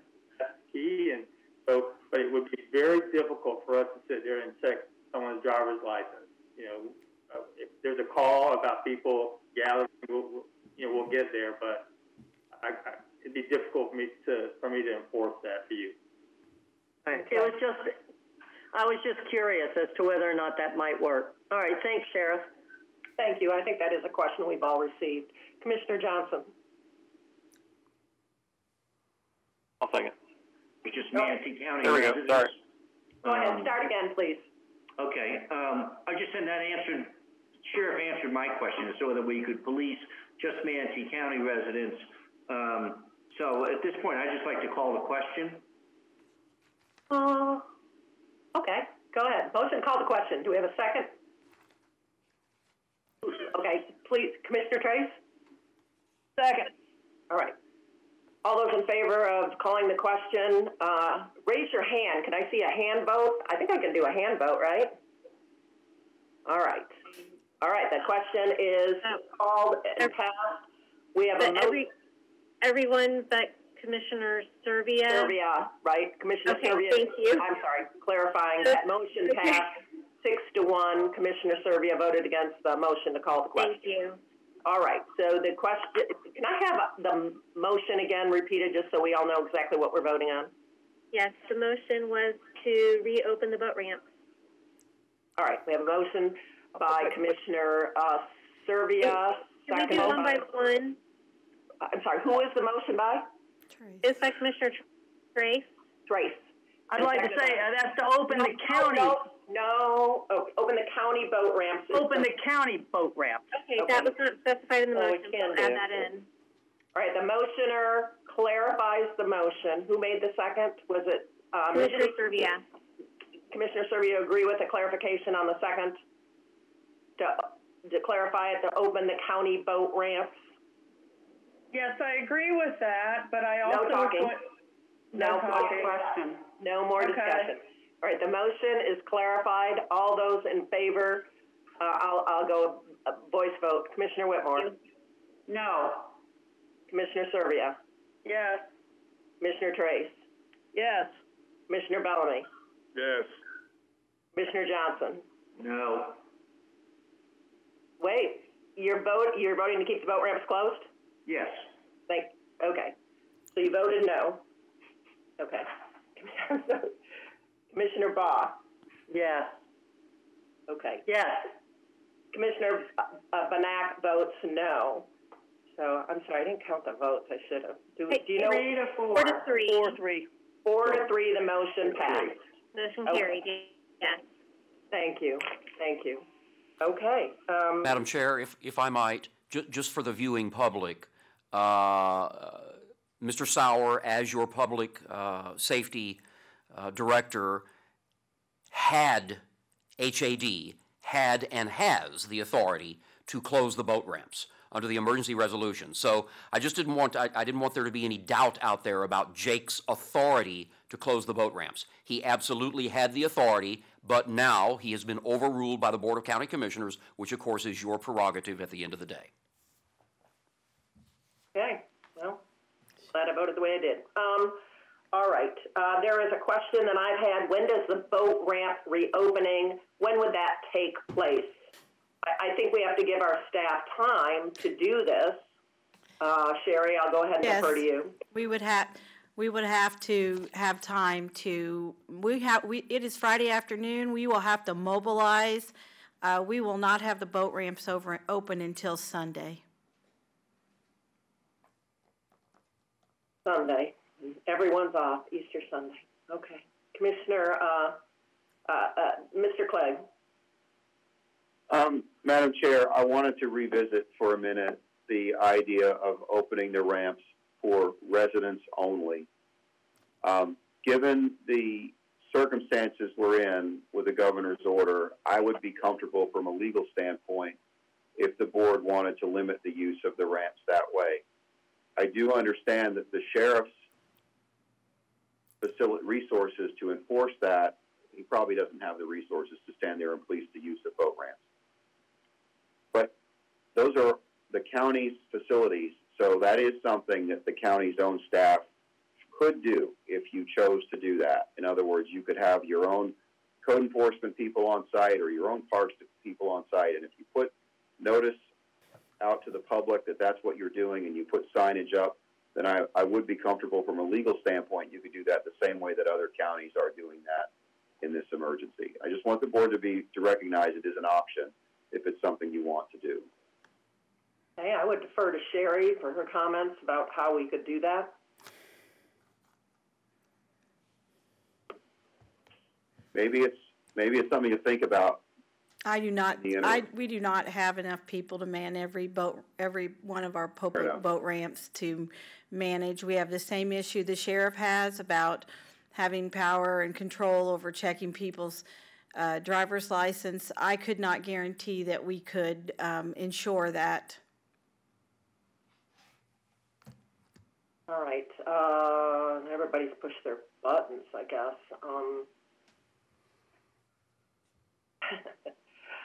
Commissioner Servia. Yes, thank you. I'm pleased with the vote, but one thing that I want to say very strongly to the public is this is not the opportunity to stop social distancing. Please, we are not, I'm afraid of sending the wrong message that things are not getting better. We are in an emergency, and you must practice that social distancing and park your trailers appropriately and follow the rules, or I'm sure that this board is going to revisit this issue quickly. So please, everyone, follow the rules and do the right thing. Don't go to the beaches. Don't go to the islands. Do the right thing. Commissioner Whitmore. Well, the mayor of Holmes Beach, where Kingfish is, the streets have been you're not allowed to park on any of the streets, so I don't know how in heck these people are going to park at the boat ramp except for those few places we have. I think that's a total joke, but 4-3 I lost. I do want us to revisit this again next Friday and also the curfew. And I still have to ask the question that I was waiting before the 2 on the agenda we had to vote. I'd like somebody from the health department to respond, and why cannot the healthcare providers, I work at Florida Home Health, we're not allowed to know which facilities, assisted living or skilled nursing, where there's positive patients, when we have to go in and see those patients. So, and I know people know where they are, where the hotspots are in their county. I did hear there was a bunch of transfers to the local hospitals of some of these patients. So, in all fairness to healthcare providers that are out there in the field, we would like to know. So if the health department could respond. I know that they know we've seen on Jacksonville, they have a hotspot of a nursing home. We've seen it in Washington. I know we have this issue in Manatee County. So in all fairness to all the caregivers, that when patients are being transferred out of nursing homes or we go in nursing homes or assisted living, we need to know, we don't need to know the patient or what room they're in. We just need to know, what kind of protective gear to wear in there when we get in there instead of getting the whole outfit. But again, I want to make sure we bring this up again next Friday because I have a feeling, unfortunately, from what's happened in the past, that we will be closing the boat ramps again next week because we do have a lot of people that, and I'm sorry, Sheriff, I know you'll do your job. I know people are going to do their job. But the only reason why we had to do this is because more or less everybody doesn't think it's a big deal, and we've heard that in the audience. Just so you know, I'm already getting text messages from the mayors. They're very upset. But I guess that's okay. This is a free country. You can vote however you want. Okay, Commissioner Bellamy. Yes, I'm getting some text messages also, and I think some of the things that are going to have to be discussed, it's going to be difficult to close or reopen and close, is what I'm getting from some individuals that are communicating with me.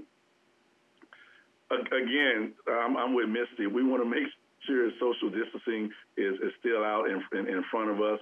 And I'm concerned about that individual that needs to go out and fish to feed their family.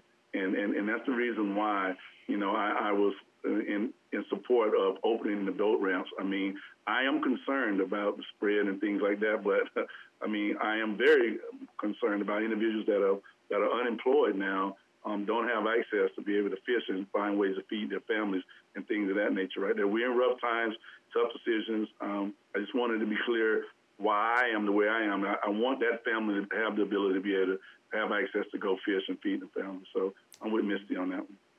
Thank you. Commissioner Trace? Can't get them open tomorrow, which I don't think we can, since it's Easter. I do not want a county employee to have to go out and work on Sunday, so I'm fine with them opening Monday. And that also gives the sheriff and everybody, although there's plenty of boats on the water, so to blame the fishermen who uses the boat ramp a lot is not fair. So I personally am happy with it. I don't know if we need to make a motion or we can just all nod our heads to say that Monday is sufficient, so our crew does not have, so our people do not have to work on Easter. So make the motion happen. Sherry? Sherry? Yes. You need her? Okay. Yes, I want to please ask for a couple clarifications. So again, I want to make sure everybody understands we're just talking about the Manatee County operated boat ramps. Is that correct, Chairman Benak? That's correct. The motion was clarified to include the Manatee County boat ramps, correct. I believe if we were to, I believe we would need to have a later time on Monday. We would have to announce a time on Monday because in order to go out and open all of the ramps that we have, it will take a mobilization. And to avoid tomorrow, it would probably be Monday, late Monday. So we will have to get you a time as long as this board is allowing me to establish a time and make an announcement to you that it would be sometime on Monday. Okay. I have no problem with that, but I do have one other question. How about the 2 boat ramps that are open with police or code or whatever? I think it's Coquina South and Regatta Point at Palmetto. What happens to those? Did they remain with personnel in front of them over the weekend, or would you just open them since there's nothing in front of them? If this board is directing us to open the boat ramps on Monday, then they would still maintain the current status that they are through the weekend, and then they would be open on Monday, and we will not be providing any resources as we are today to any of our boat ramps effective the opening times on Monday. I personally think that is the way to do it. Once again, I don't want our crew out there working on Easter to make this motion. I can't see where it matters whether they open Monday or Sunday and push our crew. That's my opinion. Okay, so I do have a question. So the boat ramp that is in Palmetto, is that a Manatee County boat ramp, or is that a Palmetto boat ramp? We are currently coordinating with the city of Palmetto for that boat ramp. So we would continue to help them man that boat ramp through the weekend, and then it would be, we would take direction from them as to what their status would be after this vote. Okay, because our motion did not affect that boat ramp, correct? I've heard from Shirley, and she says she will be consistent with the county. So when the county opens on Monday, that boat ramp would open. I've heard from Mayor Bryant. Okay, well, all right. Reggie, you were raising your hand, I think, were you? I don't know. You were, okay, you're good. Commissioner Ball, I've heard, wants to speak. No. Oh, okay. All righty. That is everyone who wants to speak, so we're clear. No one has any opposition to the boat ramps not opening until Monday. They'll be, so right now, status quo until a Monday effective date for this motion. Do I need a clarification motion for that, Bill? I just want to make sure we're doing this, because I need to be I do not think so, but Sherry, are you comfortable? You know where to go with it? Yes, sir, I'm comfortable. All right, then no, I do not think another motion is necessary. All right. Just want to ask Jake, we didn't even get a chance to let you speak. Jake, did you have anything more you wanted to add? No, not really, I guess. No. Yeah, okay. All right. Sherry, anything before we close the meeting? I've got something, Madam Chair. Okay. Go ahead, Mickey. This is back to the curfew resolution. I know that all of the commissioners were privy to the ACLU letter dated April 7th, and they sent me a follow-up email as well that they asked to be entered into the record today, and so I will simply provide a copy of the ACLU letter of April 7 along with a follow-up email to the clerk as expeditiously as possible at the first of the week. But I did want to read for the record yet another follow-up email from the ACLU that came across on my email at 12:50 today, so that was 10 minutes before you kicked off this 1 o'clock meeting. It is from a Michael Barfield, President, American Civil Liberties Union of Florida. Hi, Mickey. I read Resolution 20-056, the proposed revision to 20-053. Assuming it passes, I think this addresses the key concerns of the ACLU. Hopefully, we can look at the remaining issues and perhaps seek clarification from the governor on an amended executive order to address same. So here we have the president of the American Civil Liberties Union of Florida expressing considerable satisfaction with the resolution that was passed today. So I just wanted to recite that for the record. Okay, Commissioner Whitmore, you want to make a comment? I just have a question. So are we all in agreement next Friday we'll revisit the curfew and the boat ramp thing, correct? And also, what about Bill's interpretation? Somebody mentioned, oh, now we're going to put people and they can get gas at marinas. Well, those are all private marinas. So are they closed now? According to the governor's direction, they're not supposed to be open, right, Bill?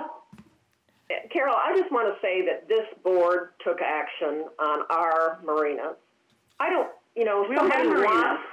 Yes, we do. I mean, excuse me. Boat ramps. Excuse me. Boat ramps. If somebody wants to challenge the opening of a marina, it isn't up to our county attorney to interpret that. They can challenge that if they did. I want to hear from the attorney because he just did. I mean, he just told us what the governor had said. I'm going to say as my position as a county commissioner, it isn't up to me to interpret the governor's order relative to a private marina. It's confusing, is what I heard from Attorney Clegg, that it would take clarification. I read it. It's written in black and white. It's not confusing. It's just you had to find it. I have it. No, I'll go ahead and let you speak, and then we're going to... Yeah, Amendment 3. It's all right. It's my job. I don't think that, first of all, we're not interpreting, with all due respect, Commissioner Whitmore. We're just telling you what it says. Right. And there is a consensus among the lawyers I've talked to about it. I haven't called the governor's office or his counsel, but that it allows for those uses to be treated as non-essential, at least as far as recreational stuff.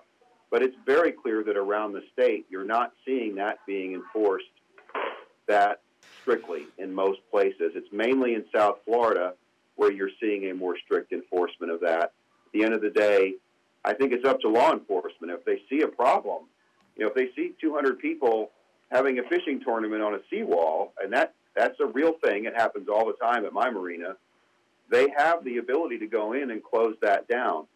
But it's really up to the individual property owner or operator to make that decision first. I don't think we should treat this like we do code enforcement issues where we're going to walk around and start closing this or leaving that open. There are so many different uses listed on that list online that it's very, very hard to do that from an enforcement standpoint. So that's the best and most practical answer I can give you. Okay. That's the last person that I have signed up, unless Sherry or Mickey or John, you have any... Oh, Commissioner Ball wants to speak. Go ahead, Commissioner. Yeah, I just wanted to ask if it was possible that we could go ahead. I think Commissioner Whitmore wanted us to meet next Friday again, and we have the curfew anyway. So can we set up the time now for next Friday so everyone knows ahead of time? Do we still do it at 1 o'clock or Can we do it at 2 o'clock? I actually have to be somewhere early Friday morning that I cannot get out of. So it's medically related. So 1 o'clock I would prefer 2 o'clock, but if you guys can't make it at 2 o'clock, then I'll see if I can make it back by 1 o'clock for what I have to do, family related, next weekend in the morning. Friday, excuse me. Commissioner Whitmore? I couldn't find I don't have my glasses on. I'm at this other job, and I really have to be home. I should have been home a little while ago, but 1 o'clock, and then Betsy, when you come, you take over the meeting. Okay. Okay, that's fine. Oh, God. Oh, I heard that. Yay. I heard that. All right, Sherry. It's all on mute, please. Sorry. Yes, we can schedule the meeting at 2 o'clock. It'll be 2 o'clock on Friday. We will coordinate similar arrangement as today. Okay. I was okay with 1 o'clock if Carol had to start it and I couldn't. I'm sorry, 1 o'clock, whatever. You guys correct me. Is it 1 o'clock or 2 o'clock? Carol asked for 1 o'clock. I asked for 2 o'clock. She wants to start the meeting at 1 o'clock. That's fine. I will get in as quick as I can. I have something that I have to do in the morning. All right. All right. We will schedule it at 1 o'clock if that's the pleasure of the board. Okay. All right. Well, I'll just say everybody have a safe weekend. Remember, it's not time to change your procedure. That's the only thing that's made the difference. I listened to Dr. Burke. She said it's the only thing that's made a difference. She's amazed that Americans can follow these regulations and rules. I got a kick out of that. But she's saying... Fisherman, don't make me mad. The only thing that's made a difference is the social distance. Everybody have a very safe and small group gathering Easter weekend. So be safe, everybody out there. And with no further comments, we are adjourned. Thank you. Nicely handled, John. Good job. It was a lot of work. Very good.